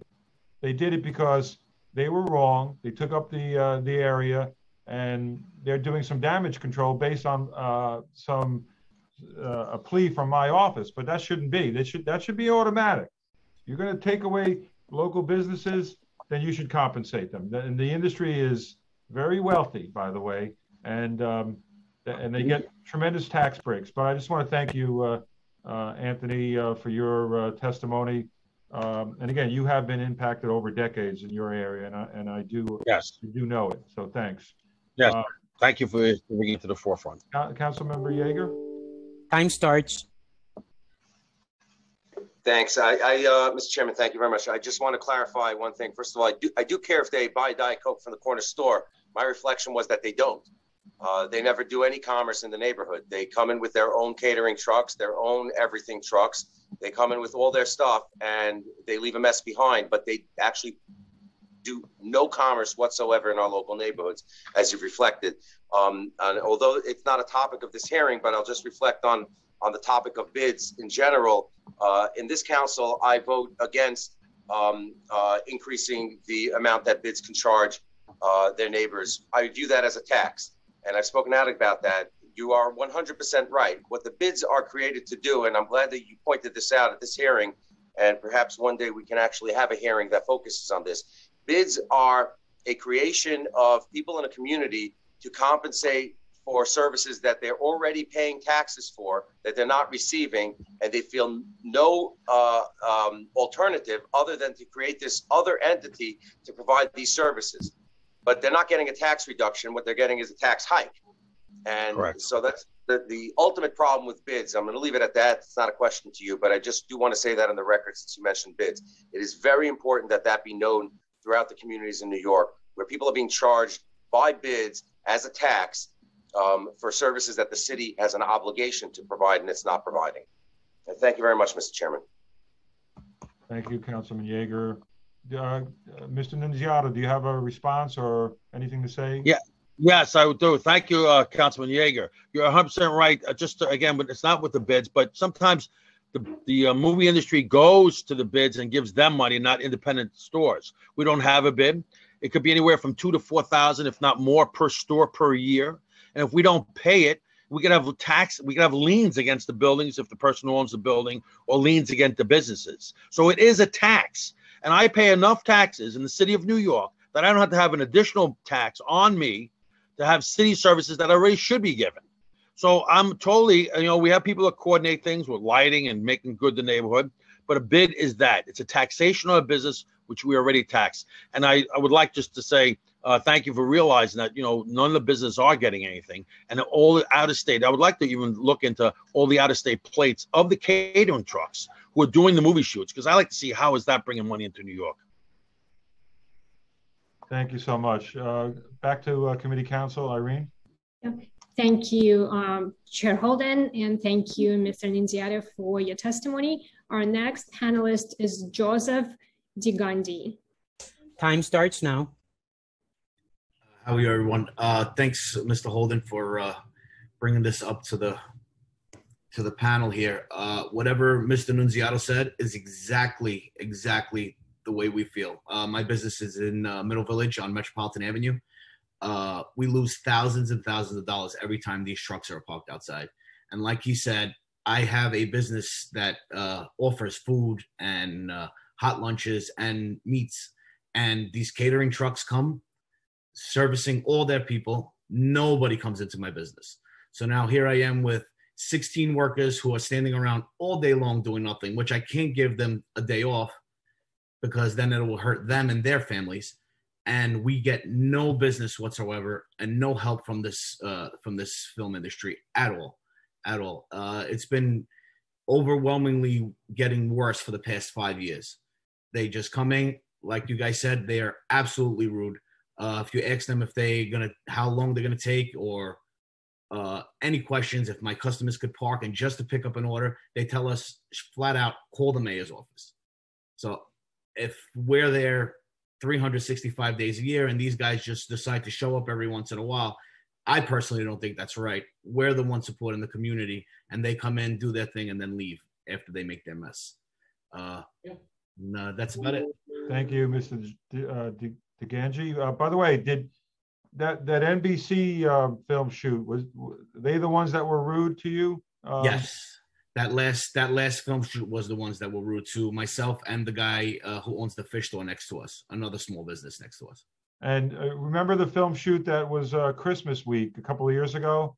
Yes. How much money do you estimate that you would lose on a particular shoot that lasted almost a whole week, before Christmas? Right before Christmas, my busiest time of the year, it's at least $5,000 per day between my workers and even the deliveries that we get in. It's an ongoing deliveries all day long during the holidays, and they were stopping my guys from actually coming in. And nobody offered you a dime, right? Nothing, not even a penny. Yeah. I spoke to one person once. They said, yes, we'll call you, don't worry. By the time that time happened, everything wrapped up, the people left, and nobody ever contacted us again. Right. This is what we've been saying, and they don't measure this, by the way, Joe. They don't measure, the city doesn't measure the impact on the small businesses. And certainly they showed us again a few weeks ago when they used in front of your store and the whole north side of Metropolitan Avenue for at least I would say 10 blocks almost, that they just took over all the parking and really without any kind of notice. And you called my office, right? Yes. Because no posted, there were no messages posted, no signs posted. And the only thing you got from the industry, the film shoot company, call the mayor's office. Yeah. And again, this is the attitude, and this is the lack of oversight I was just mentioning that we need to correct. Because yes, I did contact the commissioner's office of Mome that day and the wheels started turning, but I wanted those trucks, which were oversized, and we're going to check if they had permits, but that block all the parking spaces and block the view of your business. And you had people that were picking up orders. I had drugstores that were giving out the vaccine that people couldn't get to because there was no parking whatsoever. And I think the mayor's office needs to understand this, that we have to minimize the impact, and I said this over and over again, on our local businesses and on our residents, because it isn't not only impact on the businesses, but the residents that frequent your stores and the community. They could have come up with a different solution than parking vehicles in front of your store that day. And they had no respect for the small businesses in my district or in any district, because they see it as only a parking spot. And that's where we have to correct. And we're going to change that mindset of the last thing we do. But again, I thank you for coming on. But if you or Mr. Nunziato they have any other suggestions, please reach out to my office. I do plan to introduce legislation that will correct some of this, maybe compensate every business that they block. And so I guess they might, take up less spots on the street then if they're going to pay per business, which I think they should. Thank you, Joe. Thanks so much. Thank you. Thank you, everyone. I currently do not see any additional witnesses or questions. If we have inadvertently missed anyone who has registered to testify today and has yet have been called, please use the Zoom raise hand function. And I currently see none. And I will now turn over to Chair Holden for any closing remarks and to adjourn the hearing. Thank you, Irene Bohowski. Again, I want to thank the Committee on Technology, the staff. Irene Bohowski has done a terrific job, and Charles Kim, and all the staff that has really worked hard to make this hearing possible. We're almost 2.5 hours in. I think we accomplished a lot. We have a lot of questions that went unanswered, and I hope that the Mayor's Office of Media and Entertainment will get us the answers, especially finding out how many 311 complaints. And by the way, I do plan to work with GUID, who oversees or at least runs 311, to really make it easier for the public and businesses to file complaints on 311 against some of the film industry if they're abusing anything on the permits. And we do have to work with NYPD to make sure that they provide the necessary oversight. And we will do an investigation as to why my office was not told the truth on a film shoot that was on Metropolitan Avenue that affected Mr. DeGangi's business and many other businesses on Metropolitan Avenue. I am not done with that, and I do want to get to that as quickly as possible. I want to thank everyone. Thank the Commissioner's Office, who we grilled today, but it's important that we get some improvement in the film shoots and less of an impact. Thank you so much, everyone. And I'm going to adjourn this hearing. Thank you.